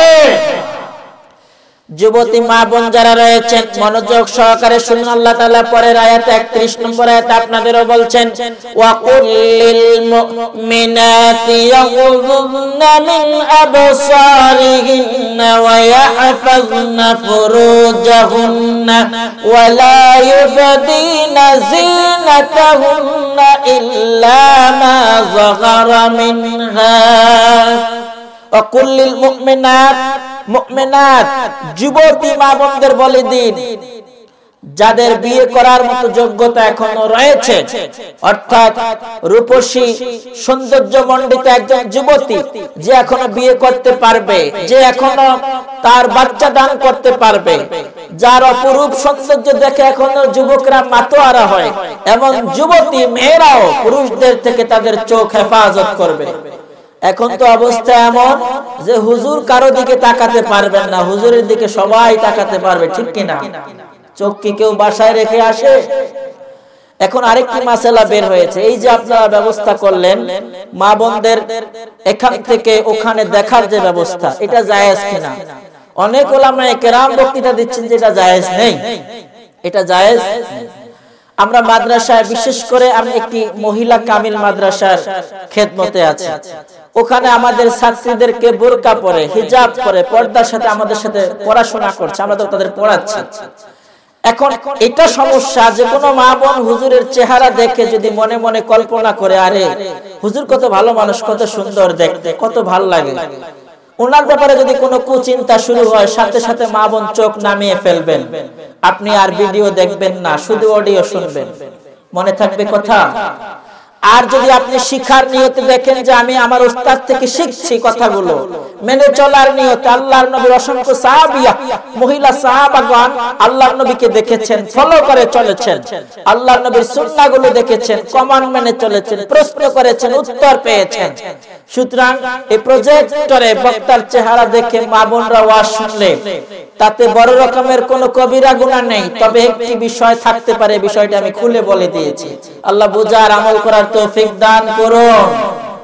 আপনি কলেজে পড়ছেন, ভার্সিটিতে পড়ছেন, মাদ্রাসায় পড়ছেন, আপনার লেকচারার, টিচার, প্রভাষক উনি মহিলা ম্যাডাম, উনি যদি আপনাকে পড়াতে আসেন, আপনার কি করণীয়? আপনি তার কাছে পড়বেন কিনা না মাথা গুছিয়ে রাখবেন? আপনি যদি দেখেন আপনার ম্যাডাম, আপনার টিচার শালীন পোশাক পরে, শালীন পোশাক বুঝেন তো, যে পোশাকে উদ্বুদ্ধতা নেই, যে পোশাকের মধ্যে বিশৃঙ্খলা নেই, যে পোশাকের মধ্যে আপনার শারীরিক উত্তেজনা তৈরি হয় এমন কোনো ভাব নেই, শালীন পোশাক পরে উনি উপস্থাপিত হয়েছে, তাহলে আপনার টিচার থেকে আপনি শিক্ষণীয় বিষয় শিখে নিতে পারেন। যদি আপনার মনে হয় আপনার টিচারকে নিয়ে আপনার মনে অনেক জল্পনা কল্পনা হয়, খারাপ চিন্তা এসে যায়, সাথে সাথে মস্তক অবনত করে ফেলবেন। আপনি বাকি টিচারের বাকি কথাগুলো অডিও শুনবেন আর ভিডিও সরাসরি দেখবেন না। আপনি শিক্ষাঙ্গনে ওখানে পড়তে বাধ্য, ক্লাস করতে বাধ্য। আপনার ব্যাপারে আর কি মাসালা রয়েছে? সম্মানিত সুধী টিচার আপনাকে জিজ্ঞেস করে তুমি আমার দিকে তাকাও না কেন, আপনি আপনার লাজুকতার স্বরে, আপনি নিম্ন আওয়াজে ভদ্রতার সাথে আপনার দুর্বল জায়গাটির কথা বলে দিবেন। তাহলে হয়তোবা টিচার আপনার এই বক্তব্যের কারণে আরো বেশি শালীন পোশাক পরবে, তারপরের দিন হয়তো বোরকা পরে আসবে, আর না হয় আপনার দিকে টিচার আর ফিরেও তাকাবে না, বরং আপনাকে সারা ক্লাস, সারা বছর আপনাকে শ্রদ্ধা ভরে দেখবে। যুবকগণ, আমি বোঝাতে পারি না? আল্লাহ বোঝার তৌফিক দান করুন। আল্লাহ বলছেন ওয়া ইযা ফাআলু ফাহিশাতান, সূরার নাম সূরা আরাফ 28 নম্বর আয়াত। আল্লাহ বলছেন ওয়া ইযা ফাআলু ফাহিশাতান ক্বালু ওয়াজাদনা আলাইহা আবাআনা ওয়াল্লাহু আমারনা বিহা কুল ইন্নাল্লাহা লা ইয়া'মুরু বিল ফাহশা আতাকুলুনা আলাল্লাহি মা লা তা'লামুন। আয়াতের অনুবাদ বলি, আমরা আমাদের মূল ঘটনার দিকে এগিয়ে যাচ্ছি। যদি তাদেরকে বলা হয় কি তুমি এমন করছো কেন, তুমি এই কাজ, খারাপ কাজ কেন করছো, বলবে যে এটা আমার আব্বা পূর্বপুরুষরা করতেন, এটা আমাদের পূর্বপুরুষরা করতেন, আমাদের জাতীয় বাবা এই কাজটা করতেন, এজন্য আমরা করছি। বাবা যদি কোনো খারাপ কাজ, গুনার কাজ করে, সন্তান এটাকে ঐতিহ্য মনে করে করা ঠিক হবে কিনা? ঠিক হবে? আল্লাহর কোরআন বলে ঠিক হবে না, কিন্তু বাবা করতেন, এই কাজ সমর্থন দেওয়া যাবে? আল্লাহর কোরআন বলে যে কথা, আপনার নেতা এর বাইরে কিছু বলে, অন্যায় করতে বলে, আপনি মেনে নেবেন? আপনার জীবন প্রণয়নের ক্ষেত্রে আপনার নেতার অবদান কত পার্সেন্ট? আপনার মা বাবার অবদান কত পার্সেন্ট? 0% নয়। এখানে যারা মা বাবা হয়েছেন বলেন, আপনি কি আপনার সন্তানের একটা চুল বানাতে পেরেছেন? পারেন নাই। আপনি কি আপনার সন্তানের এক ফোঁটা ব্লাড বানাতে পেরেছেন? আপনার কোন অবদান সন্তানের ক্ষেত্রে নেই, সবটুকু অবদান কার? সুতরাং তাওয়ান ওয়া কারহান, বাধ্য হন আর অবাধ্য হন, মানেন আর না মানেন, অবশ্যই আল্লাহর ইবাদত করতে হবে। আপনাকে আল্লাহর বিধান মেনেই নিতে হবে। সুতরাং পূর্বপুরুষদের দোহাই দিয়ে কোনো নেক আমল ছেড়ে দেওয়া যাবে না, পাপ কাজ করা যাবে না। আল্লাহ বলছেন কুল ইন্নাল্লাহা লা ইয়া'মুরু বিল ফাহশা, হে নবী আপনি বলে দিন আল্লাহ তাআলা তো কোনো ফাহশা, খারাপের আদেশ দেন না। আতাকুলুনা আলাল্লাহি মা লা তা'লামুন, তোমরা এমন কথা কেন বলছো যে বিষয়টা তোমরা জানো না? আল্লাহর বিষয়ে এমন তোহমত কেন দিচ্ছ? মুহতারাম সুধী শ্রোতা মণ্ডলী, আমরা যুবকদের বিষয়ে, যুবতীদের বিষয়ে, মা বোনদের বিষয়ে কিছু তথ্য উপস্থাপন করেছি। দুটি প্রশ্ন আমার কাছে এসেছে, আমরা আলোচনার শেষ দিকে প্রশ্নগুলোর অ্যানসার করব। আমরা কন্টিনিউয়াসলি যে ঘটনাটা উপস্থাপন করতে চাচ্ছিলাম, সেই এর আলোকের থেকে শিক্ষা নিয়ে আমরা এই ঘটনাটি উপস্থাপন করছি, এবং এর শিক্ষা নিয়ে বাস্তব জীবনে চলা যেন আল্লাহ আমাদের তৌফিক দান করেন। আল্লাহুম্মা আমিন। মুসা আলাইহিস সালাতু ওয়াস সালাম ওই আল্লাহর নেক বান্দাকে বললেন যে আপনি আমাকে আপনার ছাত্র হিসাবে গ্রহণ করুন, আমি ধৈর্য ধারণ করে আপনার সাথে থাকব। আপনাকে আল্লাহ যে জ্ঞান দান করেছেন, আপনি সেই জ্ঞান থেকে আমাকে কিছু শিখাবেন। এরপরে খিজর আলাইহিস সালাতু ওয়াস সালাম বললেন না, আপনার সে ধৈর্য হবে না। ক্বালা ইন্নাকা লান তাসতাতিআ মা'ইয়া সাবরা, আপনি ধৈর্য ধারণ করে আমার সাথে থাকতে পারবেন না, আপনার ধৈর্যটা এমন হবে না। এরপর খিজর আলাইহিস সালাম আরো বললেন ওয়া কাইফা তাসবিরু আলা মা লাম তুহিত বিহি খবরা, আপনি এমন বিষয় কিভাবে ধৈর্য ধারণ করবেন যে বিষয়টা আপনার বুঝের, আপনার জ্ঞানের বিপরীত, আপনার জ্ঞানের বিপরীত। সাধারণ কমন সেন্স রায় দেয় একরকম, কিন্তু এর বিরুদ্ধে কোনো কাজ করলে এটা আপনি বুঝবেন বা কি করে। সুতরাং আপনি সবচেয়ে ভালো, আপনি আমার অনুসারী হবেন না, আপনি আমার ছাত্র হবেন না, স্টুডেন্ট হবেন না, আমি আপনার টিচার হতে চাই না। মুসা আলাইহিস সালাম খুব পিরাপিরি করলেন, বললেন ক্বালা সাতাজিদুনি ইনশাআল্লাহ, আপনি ইনশাআল্লাহ আমাকে পাবেন সাবিরা, ধৈর্য ধারণকারী। ছাত্রের এক নম্বর বৈশিষ্ট্য হচ্ছে টিচারের কাছে নিজের মাথা নত করে দেওয়া, টিচারের কাছে নিজকে বিলীন করে দেওয়া, টিচারের আদেশ মেনে চলা। এটা কার কাজ? স্টুডেন্টের কাজ। স্টুডেন্ট যদি এমন হয় তাহলে টিচার স্টুডেন্টের জন্য দোয়া করেন। আমরা তো আমাদের স্টুডেন্টের জন্য দোয়া করি, ওদেরকে আমরা মনে মনে লালন করি। কেমন? আমি আমার স্টুডেন্টদেরকে বলি, দেখো তোমরা তো এই যে ডিসি তে পাস করছো, এরপরে এসএসসি পড়ছো, এসএসসি তে প্লাস পেলা, এরপরে এইচএসসি তে তোমরা আবার এ গ্রেড পেলা। এখন অনুসন্ধান করলাম তুমি কেন রেজাল্ট খারাপ করলা, খোঁজ খবর নিয়ে দেখলাম অসুস্থ ছিলা, এরপর তুমি ডিগ্রি পড়লা, অনার্স পড়লা, মাস্টার্স পড়লা, তুমি নিবন্ধন পাস করলা, ভালো রেজাল্ট করলা, তুমি তোমার চাকরি হলো, খোঁজ খবর আমি নিচ্ছি, তোমার বিয়ে হলো, তুমি বিয়ে করলা, তোমার সন্তান হলো। টিচাররা কি খোঁজ খবর রাখেন না? দোয়ার কারণে তাদের অন্তরে অন্তরে স্টুডেন্টদের লালন করেন। সব ছাত্রদের নাম টিচাররা মুখস্থ রাখেন না, মুখস্থ রাখেন 2004 ব্যাচের ইব্রাহিম, সুমাইয়া, ওরা আমার খুব প্রিয় স্টুডেন্ট, খুব ভালো রেজাল্ট করেছে। আপনি স্যারকে জিজ্ঞেস করুন, উনি সব স্টুডেন্টের নাম কিন্তু জানেন না। কিছু কিছু স্টুডেন্ট মেধাবী যারা ভদ্র তাদের নাম জানেন।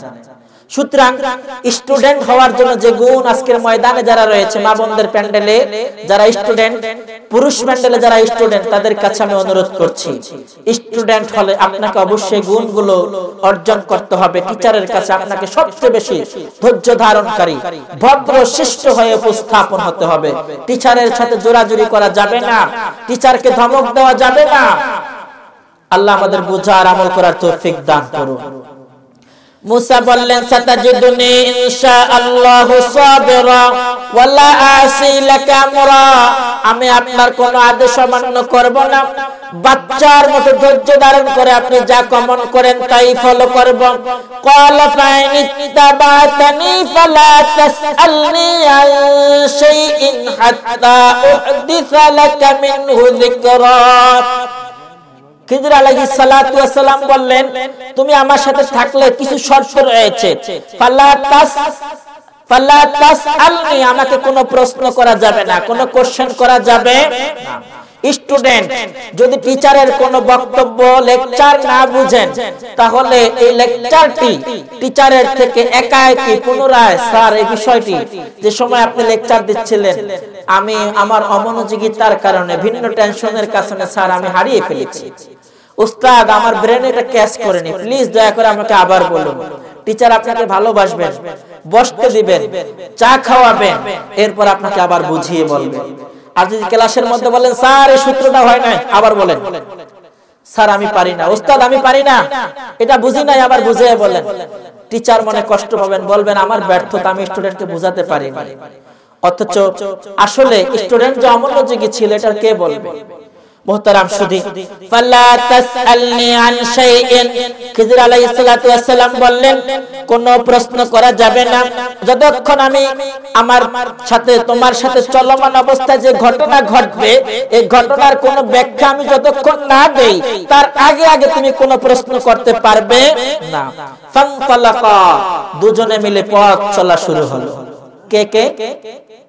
খিদর আলাইহিস সালাম, মুসা আলাইহিস সালাম। আর ওই যে সফর সঙ্গী তাকে ওই জায়গায় রেখে দিলেন। আরেকটি বর্ণনা হচ্ছে তাকে বিদায় করে দিলেন, দুজনে পথ চললেন। এরপর খিদর আলাইহিস সালাম, মুসা আলাইহিস সালাম একটা নৌকায় আরোহণ করলেন। নৌকা তো আমাদের লাগে নাকি? নৌকায় আরোহণ শুরু করলেন। হাত্তা ইযা রাকিবা ফিস সাফিনাতি খারাকা, নদীর মধ্যে নৌকা চালালেন, নৌকা দিয়ে পার উঠলেন। উঠে খিদর আলাইহিস সালাতু ওয়াস সালাম একটা লাঠি দিয়ে অথবা ঘুষি দিয়ে নৌকার নিচের তক্তটা ভেঙে দিলেন। পানি উঠে নৌকাটা ডুবে নিচে চলে গেল। মুসা আলাইহিস সালাম আল্লাহর নবী, নবী সুলভ আচরণের কারণে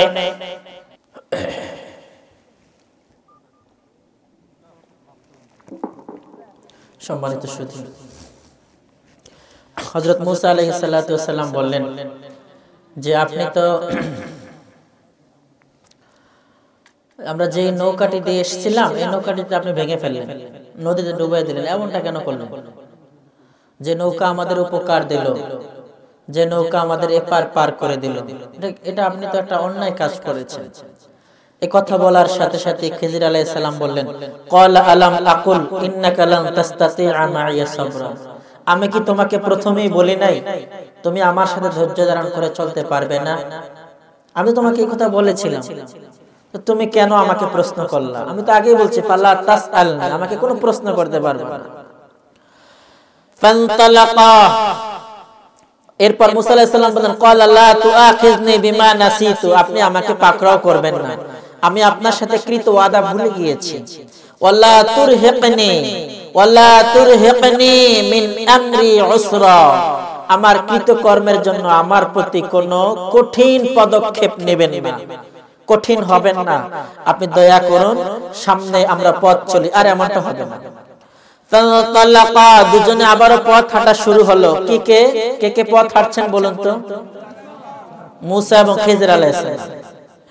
فانطلقا حتى إذا لقيا غلاما فقتله قال أقتلت نفسا زكية بغير نفس, কিছু দূর যাওয়ার পর খেলার মাঠে বাচ্চারা খেলা করছে, খিজির আলাইহিস সালাম একটা বাচ্চাকে ধরে ঠাস করে মেরে ফেললেন, অর্থাৎ ব্যাট দিয়ে এমন জোরে বাড়ি দিলেন বাচ্চা ওই জায়গায় ডেড। মুসা আলাইহিস সালাতু ওয়াস সালাম নবী হওয়ার কারণে সহ্য করতে পারলেন না। আপনি এটা কি কাজ করলেন? আপনি তো বড় কসাই, আপনি মানুষ মারেন, মানুষ মারা তো ইসলাম পছন্দ করে না। শেষে দিয়ে বলছেন বেগয়রি নাফস, কোন মুক্তিপণ নেই, রাষ্ট্রীয় কোনো আদেশ নেই তাকে মারার, আপনি তো এটা করতে পারেন না। লাকাদ জিতা শাইআন নুকরা, আপনি তো একটা খারাপ কাজ করে ফেলেছেন। কল, খিজির আলাইহিস সালাম আবারো বললেন, আলাম আকুল লাকা, আমি কি তোমাকে বলি নাই ইন্নাকা লান তাসতাতিআ মাইয়া সাবরা। এটি হচ্ছে 16 পারা, এখান থেকে শুরু হয়েছে 16 পারার বোর্ড লাইন এটা। খিজির আলাইহিস সালাম বলেন, আমি তো তোমাকে বলেছি তুমি আমার সাথে ধৈর্য ধারণ করে পথ চলতে পারবে না, কেন আমার সাথে হাঁটছো? ক্বালা, মুসা আলাইহিস সালাম বললেন, ইন সাআলতুকা আন শাইইন বাদাহা, এরপরে যদি আমি আপনাকে কোন ঘটনার কারণে আবার কোন প্রশ্ন করি, ফালা তুসাহিবনি, আপনি আমাকে আর সাথী বানাবেন না, আপনি আমাকে ফ্রেন্ড রিকোয়েস্ট ক্যান্সেল করে দিবেন, আনফ্রেন্ড করে দিবেন, আমার আর বন্ধু রাখবেন না, আমাকে সফর সঙ্গী বানাবেন না, আমাকে বাদ করে দিবেন। সিদ্ধান্ত কার? মুসা। কারণ ভুল করতে করতে কয়বার হয়েছে? 2 বার। তৃতীয়বারে যদি আবার ভুল হয় আমি নিজেই আমার শাস্তি দেব। বিবেকবান যারা তারা নিজেরাই নিজেদের শাস্তি দিয়ে দেয়, অপরাধ স্বীকার করে না। অবিবেচক যারা, অপরাধী যারা, এরা নিজেরা নিজেদের ভুল স্বীকার করেন। সম্মানিত সুধী, কদ বালাগতা মিন লাদুন্নি উযরা, এই পর্যায়ে আপনি আমার ওজরটা, আমার আপত্তিটা মেনে নেন, আমার দুর্বলতাটা আপনি রিসিভ করেন, আপনি আমার কথাটা শুনেন। ফান্তালাকা, দুজনে মিলে আবার পথ চলা শুরু হলো। হাত্তা ইযা আতায়া আহলা ক্বরিয়া ক্বরিয়াতিন নিসতাতা মাগা আহলাহা, একটা গ্রামে ঢুকলেন, ঢুকে খিজির আলাইহিস সালামের খুব ক্ষুধা লাগছে, তো এক বাসায় গিয়ে বললেন আমাদের কিছু খাবার দেন। এরা বলছেন না, আমরা বহিরাগত অচিন মানুষকে খাওয়াই না, আমরা অপরিচিত লোকদেরকে খাবার দেই না, থাকতে দেই না, এরা যে কোনো দুর্ঘটনা করতে পারে। তো ওনারা আর কিছু বললেন না, সেখান থেকে ফিরে গেলেন। কিন্তু ওই গ্রামে আহলাহা ফাআবওয়া আন ইউদাইফুহুমা ফাওয়াজাদা ফিহা জিদারা, তারা চেয়েছিলেন, মেহমান হতে চাইছিলেন, কিন্তু মেহমানদারি তারা করেননি। কিন্তু ওই অঞ্চল দিয়ে যাওয়ার সময় যারা উপকার করে নাই, এই অঞ্চলের একটা মানুষের জেদার মানে দেওয়াল হেলে পড়েছিল, দেওয়ালটাকে তিনি হাত দিয়ে সোজা করে দিলেন। এখন মুসা আলাইহিস সালাম মুখ খুললেন জিদারান ইউরিদু আন ইয়ানকাসা ফাআকামা, তিনি এটাকে কায়েম করে দিলেন, মানে সোজা করে দিলেন। ক্বালা লাউ শিকতা লাত্তাখাযতা আলাইহি আজরা, মুসা এখন কোনো প্রশ্ন করেন না, পরামর্শ দিচ্ছেন। মনে করছে পরামর্শ দিলে তার প্রশ্ন না। আপনি চাইলে এই যে দেওয়াল ঠিক করে দিবেন, এর কারণে কিছু অর্থ নিতে পারতেন, কিছু পারিশ্রমিক নিতে পারতেন। আর পরিশ্রম তো নিবেনই, ওদের কাছে আমরা খাইতে চাইছি, আমাদেরকে খাইতে দেয় না। আমরা একটু টিফিন চাইছি, নাস্তা চাইছি, আমাদেরকে দেয় না। কৃপণ মানুষ, আপনি এদের কেন উপকার করলেন? ভিতরে ভিতরে কিন্তু এই কথা, কিন্তু এই প্রশ্ন তিনি করেন নাই। তিনি বলছেন ক্বালা লাউ শিকতা, লাউ যদি শিকতা আপনি চাইতেন, লাত্তাখাযতা আলাইহি আজরা, তাদের থেকে কিছু প্রতিদান নিতে পারতেন। ক্বালা হাযা ফিরাকু বাইনি ওয়া বাইনিক, খিজির আলাইহিস সালাম বললেন তোমার সাথে আমার যে চুক্তি হয়েছিল এটা ক্যান্সেল করা হলো। তৃতীয়বার কথা বলার কারণে চুক্তি ক্যান্সেল করা হলো। হাদা ফিরাকু বাইনি ওয়া বাইনিক, তোমার মাঝে আমার মাঝে এখন থেকে আর একত্রে চলা যাবে না। শোনো, সাউনাব্বিউকা, তোমাকে অচিরেই আমি বলে দেব, বিতাউইল, ওই ব্যাখ্যাগুলো, মা লাম তাসতাতি আলাইহি সাবরা, যে বিষয়গুলোর ব্যাপারে আমি তোমাকে পূর্বেই ধৈর্য ধারণ করতে বলেছি। তোমার সাথে আমার সম্মুখে আমার পথ চলাকালীন সময়ে যে ঘটনাগুলো ঘটেছে তার ব্যাখ্যা অচিরেই আমি বলে দিচ্ছি। এবার খিজির আলাইহিস সালাম বয়ান করলেন, আম্মাস সাফিনাতু ফাকানাত লিমাসাকিন ইয়ামালুনা ফিল বাহর, ওই যে নৌকাটা আমি নদীর মধ্যে ডুবিয়ে দিয়েছিলাম, ওই নৌকার বিষয়ে একটা কথা শোনো।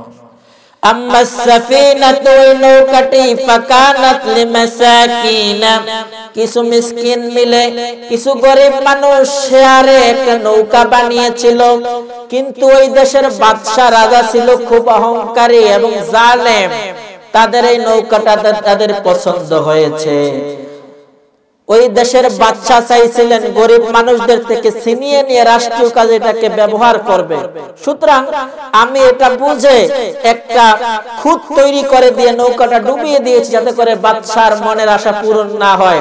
তারা চলে গেলে পুনরায় পরবর্তীতে গরিব মানুষগুলো তাদের নৌকাটা বানিয়ে পুনরায় আবারও নৌকা দিয়ে সাগরে মাছ ধরতে পারে, তাদের পরিশ্রম দিয়ে, পারিশ্রমিক দিয়ে জীবন চালাতে পারে। এজন্য আমি নৌকাটি ডুবিয়ে দিয়েছি। মুসা আলাইহিস সালাম বলেন, হায় রে, তাহলে তো মহৎ কাজ, আমি তো আগে বুঝি নাই। এবার ব্যাখ্যা দিচ্ছেন, আম্মাস সাফিনাতু ফাকানাত লিমাসাকিন ইয়ামালুনা ফিল বাহর ফাআরাদতু আন আইবাহা, আমি ইচ্ছা করলাম, আইবুন মানে দোষ ত্রুটি, আমি ইচ্ছা করলাম নৌকাটার মধ্যে কিছু দোষ ত্রুটি তৈরি করব, অর্থাৎ নৌকাটা খুদ ডুবে যায়, পানি ওঠে, এটা নিয়ে লাভ নাই, এমন একটা দোষ এখানে নিযুক্ত করলাম। ওয়া কানা ওয়ারাআহুম মালিকুন ইয়াখুযু কুল্লা সাফিনাতিন গাদবা, কারণ তাদের পেছনে রয়েছে মালিকুন, এমন এক জালেম রাষ্ট্র শাসক, ইয়াখুযু কুল্লা সাফিনাতিন, যে সকল নৌকাগুলোকে নদী থেকে তখন নিয়ে যাচ্ছিল তাদের রাষ্ট্রীয় কাজে, বিনোদনের কাজে। এজন্য আমি কাজটি করেছি।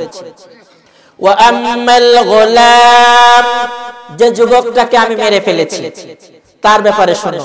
ওয়া আম্মাল গুলাম ফাকানা আবাওয়াহু মুমিনাইন, মা বোন যারা উঠা বসা করছেন, আমি অনুরোধ করছি আমরা দুটি আয়াতের অনুবাদ করে দোয়া করব, দোয়া না করে কেউ যাবেন।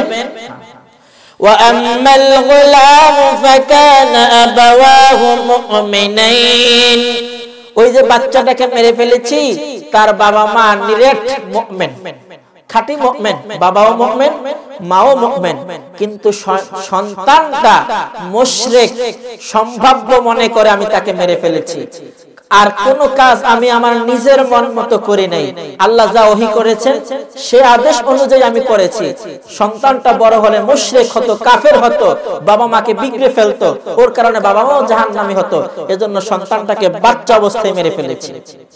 وأما الغلام فكان أبواه مؤمنين فخشينا أن يرهقهما طغيانا وكفرا, ভয় হচ্ছিল সে পথভ্রষ্ট হবে, কাফের হয়ে যাবে। ফাআরাদনা, আমি ইচ্ছা করলাম, আইয়ুবাদদিলাহুমা রাব্বুহুমা খায়রাম মিনহু যাকাতাও ওয়া আকরাবা রাহমা, আমি ইচ্ছা করলাম এই বাচ্চাটা যদি মেরে ফেলি তাহলে ভবিষ্যতে ভালো মানের বাচ্চা আল্লাহ তাআলা তাদেরকে দান করবেন, এজন্য আমি ওই বাচ্চাটাকে মেরে ফেলেছি। ওয়া আম্মাল জিদার, ওই যে দেওয়াল সোজা করে দিয়ে কোনো পারিশ্রমিক নেই, ওই ঘটনার বর্ণনা হচ্ছে এমন। ওয়া আম্মাল জিদার ফাকানা লিগুলামাইনি ইয়াতীমাইনি ফিল মাদিনাহ, আমি আমার মসজিদেও আলোচনা করলে যদি মনে করি এই ঘটনাটার উপদেশ আমার মুসল্লিদের জন্য শিক্ষণীয় হবে, তাহলে কোরআনের ঘটনাটাই বলার চেষ্টা করি, কোরআন থেকে কথা বলার চেষ্টা করি। আপনাদের এখানে এসে মনে হয়েছে আপনাদের ধরে রাখতে হলে কোনো ঘটনা বলতে হবে, এদিন হঠাৎ করে এখান থেকে বলা, ফাঁকি দিয়ে আমি আমার ওয়াজ কিন্তু শেষ করে ফেলেছি। এই ঘটনাটা বলি, এখান থেকে শিক্ষণীয় বিষয় উপস্থাপন করে ইনশাআল্লাহ আমরা বিদায় নিতে যাব ময়দান থেকে। وَأَمَّا الْجِدَارُ فَكَانَ لِغُلَامَيْنِ يَتِيمَيْنِ فِي الْمَدِينَةِ, খিদর আলাইহিস সালাম মুসাকে বললেন, ওই যে দেওয়াল সোজা করে দিলাম, এটা হচ্ছে দুটো ইতিম বাচ্চাদের দেওয়াল। তার বাবা খুব নেককার মানুষ ছিলেন, মারা গিয়েছেন, সন্তানগুলো না খেয়ে দিন কালাতিপাত করছে, কিন্তু দেওয়ালটা হেলে পড়েছে যাতে করে কেউ ওদের প্রতি চোখ না দেয়, কিন্তু দেওয়ালের নিচে রয়েছে আল্লাহর পক্ষ থেকে ওর বাবার রাখা নির্ধারিত কিছু ধন সম্পদ, মুক্ত ধন, মণিমাণিক্য যাই বলেন, আমরা এক কথায় বুঝলাম এখানে কিছু নগদ অর্থ সমর্থ রয়েছে।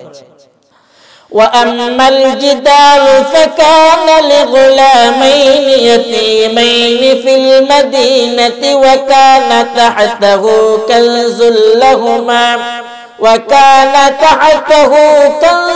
لَّهُمَا, ওই দুটো ইতিম সন্তানের জন্য দেওয়াল, ভাঙা দেওয়ালের নিচে কানজুন মানে কিছু সম্পদ ছিল।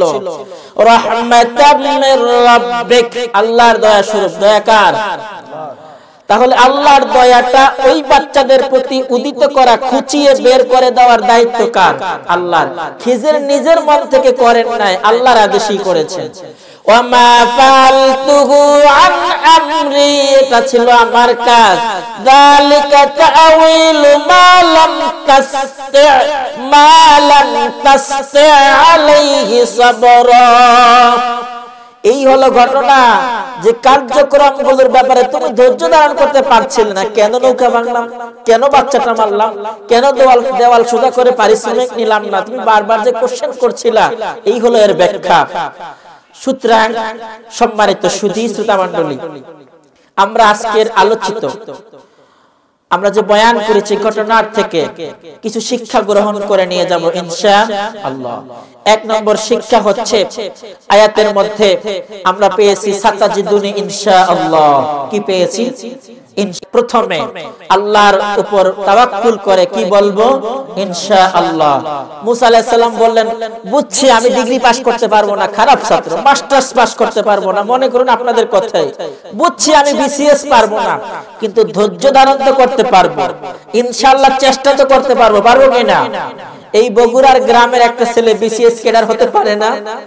এই বগুড়ার একটা ছেলে এমপি হতে পারে না? মন্ত্রী হতে পারে না? সাতাজিদুনি, অচিরে ইনশাআল্লাহ, আমি চেষ্টা করব, ইনশাআল্লাহু সাবিরা, এই বিষয়ে আমি ধৈর্য ধারণকারী হব। আমি কেন ক্লাস পাবো না, গোল্ডেন পাবো না, আমি কেন জান্নাতি হব না? যত কষ্ট লাগুক, শীতের দিন ঠান্ডা পানি দিয়ে ওযু করে মসজিদে নামাজ পড়ব, প্রথম মুসল্লি আমি থাকবো, জুমার দিন আমি আগে মুসল্লি হব, এই চেষ্টা করা যাবে না? সাথে সাথে কি বলবো? ইনশাআল্লাহ। বান্দাদের সম্মান আকাশচুম্বী করে দেন। মান তাওয়াদা লিল্লাহ রাফাআহুল্লাহ, যে আল্লাহর জন্য বিনয়ী হয় আল্লাহ তার সম্মান আকাশচুম্বী করে দেন। আপনি আল্লাহর জন্য বিনয়ী হবেন, আল্লাহর জন্য কাউকে ভালোবাসবেন, আল্লাহর জন্য কারো সাথে ভালোবাসা ক্যান্সেল করবেন, পারা যাবে কিনা? পাবে। আপনি আপনার টিচারকে সম্মান করবেন, মুরব্বী গার্ডিয়ানদের সম্মান করবেন। আজ আমার যুবকেরা গার্ডিয়ানদেরকে সম্মান করতে জানে না, সালাম দেয় না, মুরব্বীদের সালাম দেয় না, সম্মান করে না, বাবা মাকে শ্রদ্ধা করে না, ইমাম সাহেবকে সালাম দেয় না, শ্রদ্ধা করে না।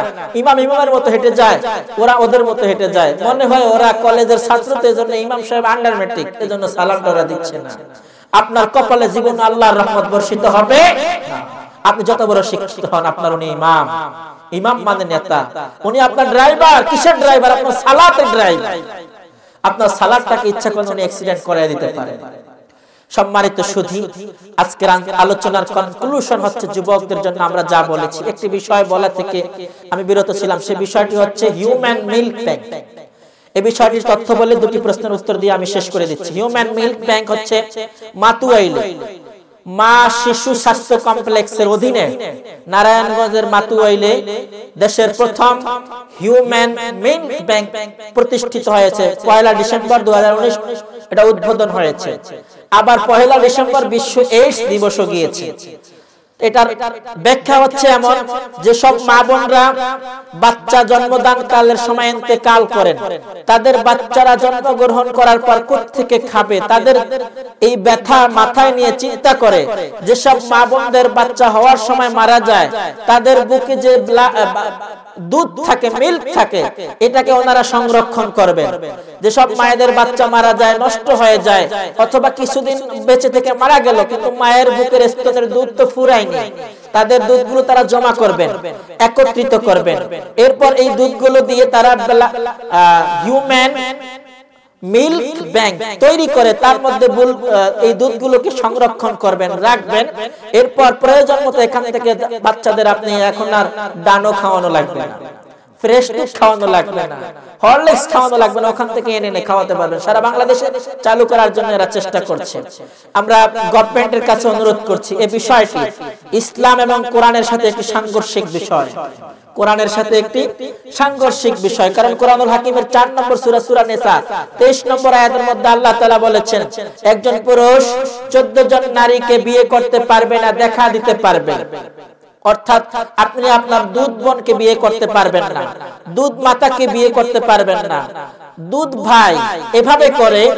অর্থাৎ এই আপনার মায়ের আগের হাজবেন্ড, অর্থাৎ মায়ের আগের যদি কোনো সন্তান হয় সে আপনার ভাই, কোন বোন যদি হয় সে আপনারও বোন, তাকে আপনি বিয়ে করতে পারবেন না, তার বাচ্চাকে আপনি বিয়ে করতে পারবেন না। শুধু এই কথাগুলো বলার কারণ হচ্ছে এই, যাদের দুধ একত্র করে, হাজারো মা বোনদের দুধ একত্র করে এই মিল্ক ব্যাংকে জমা করা হলো, এরা কি বলতে পারবে এটা মিরপুর 10 নম্বর অমুকের দুধ বলা যাবে?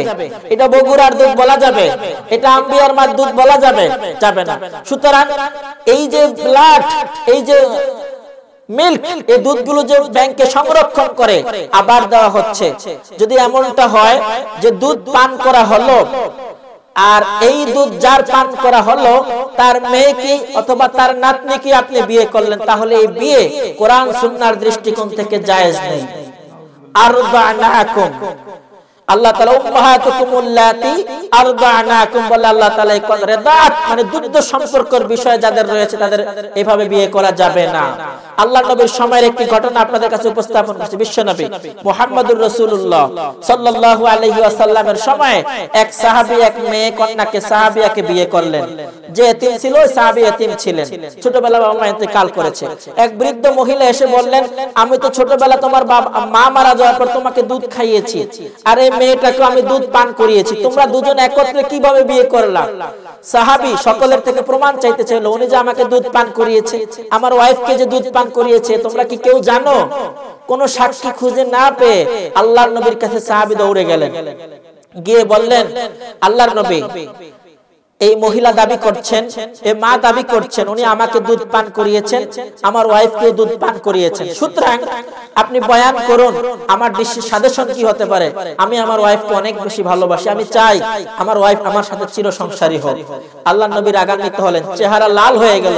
নবী রাগ হয়ে বললেন, কাইফা ওয়াকাদ কিল, তুমি কিভাবে এটা চাও?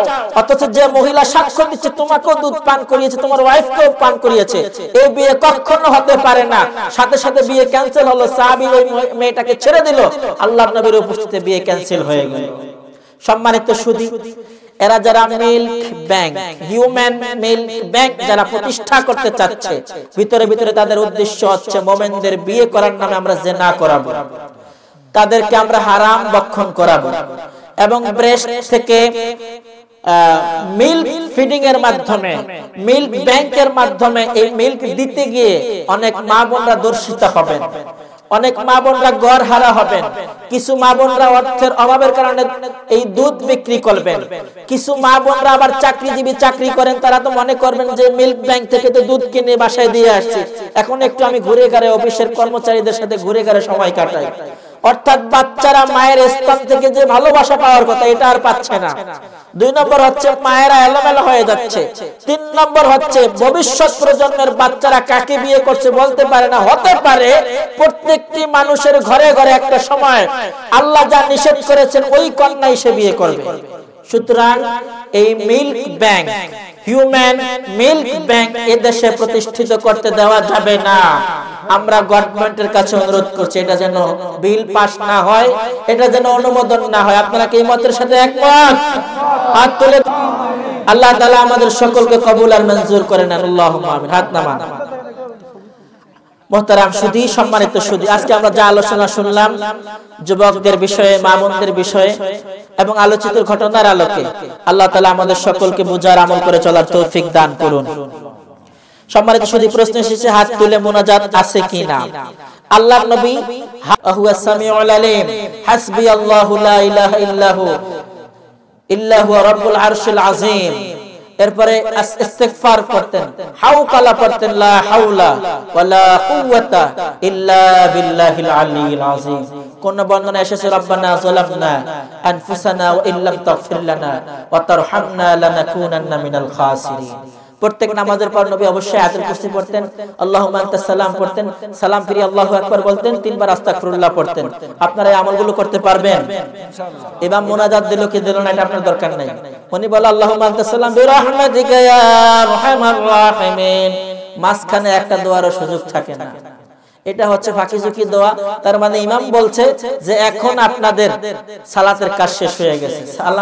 সালাম ফিরানোর পর মুনাজাত সালাতের কোনো অংশ নয়, মুনাজাত সালাতের কোনো অংশ নয়। এটি দোয়া আপনার নিজের ব্যাপার, আপনার নিজের দোয়া আপনি নিজে করবেন। কেমনে করবেন? নবীর শিখানো পদ্ধতিতে না আপনার শিখানো পদ্ধতিতে? নবীর শিখানো পদ্ধতিতে দোয়া করলে এই কয়টা দোয়া মাসনুন দোয়া আগে পড়বেন, এরপরে আপনি নিজে দরকার হয় হাত তুলে দিন, আল্লাহ আমি গুনাহগার, আমার সন্তানটা মারা গেছে, আমার ওয়াইফ অসুস্থ, আল্লাহ আপনার দোয়া শুনবে না? আচ্ছা, সবচেয়ে ভালো দোয়া হচ্ছে ওয়াইবাদুর রহমানিল্লাযীনা ইয়ামশুনা আলাল আরদি হাওনা। গভীর রাতে যখন সবাই ঘুমিয়ে যায় তখন আপনি সালাতে দাঁড়িয়ে যাবেন, আল্লাহর কাছে দোয়া করবেন, ওয়াল্লাযীনা ইয়াকুলুনা রাব্বানা ইসরিফ আন্না আযাব জাহান্নাম, আল্লাহ আমাদেরকে জাহান্নামের আযাব থেকে বাঁচিয়ে দেন, ইন্না আযাবাহা কানা গরামা, আল্লাহ আপনার আযাব বড় কঠিন, আপনার আযাব বড় কঠিন।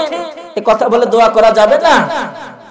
আম্মা জান আয়েশা সিদ্দিকা বলছেন, আল্লাহর নবীকে আমি খুঁজে পাচ্ছিলাম না রাতে, কিছুক্ষণ খোঁজাখুঁজির পর দেখলাম আল্লাহর নবী মদিনা মুনাওয়ারার মধ্যে সালাত আদায় করছেন। নবীর পায়ে আমার হাত লাগলো, পাটা অনেক রসে মোটা হয়ে গেছে।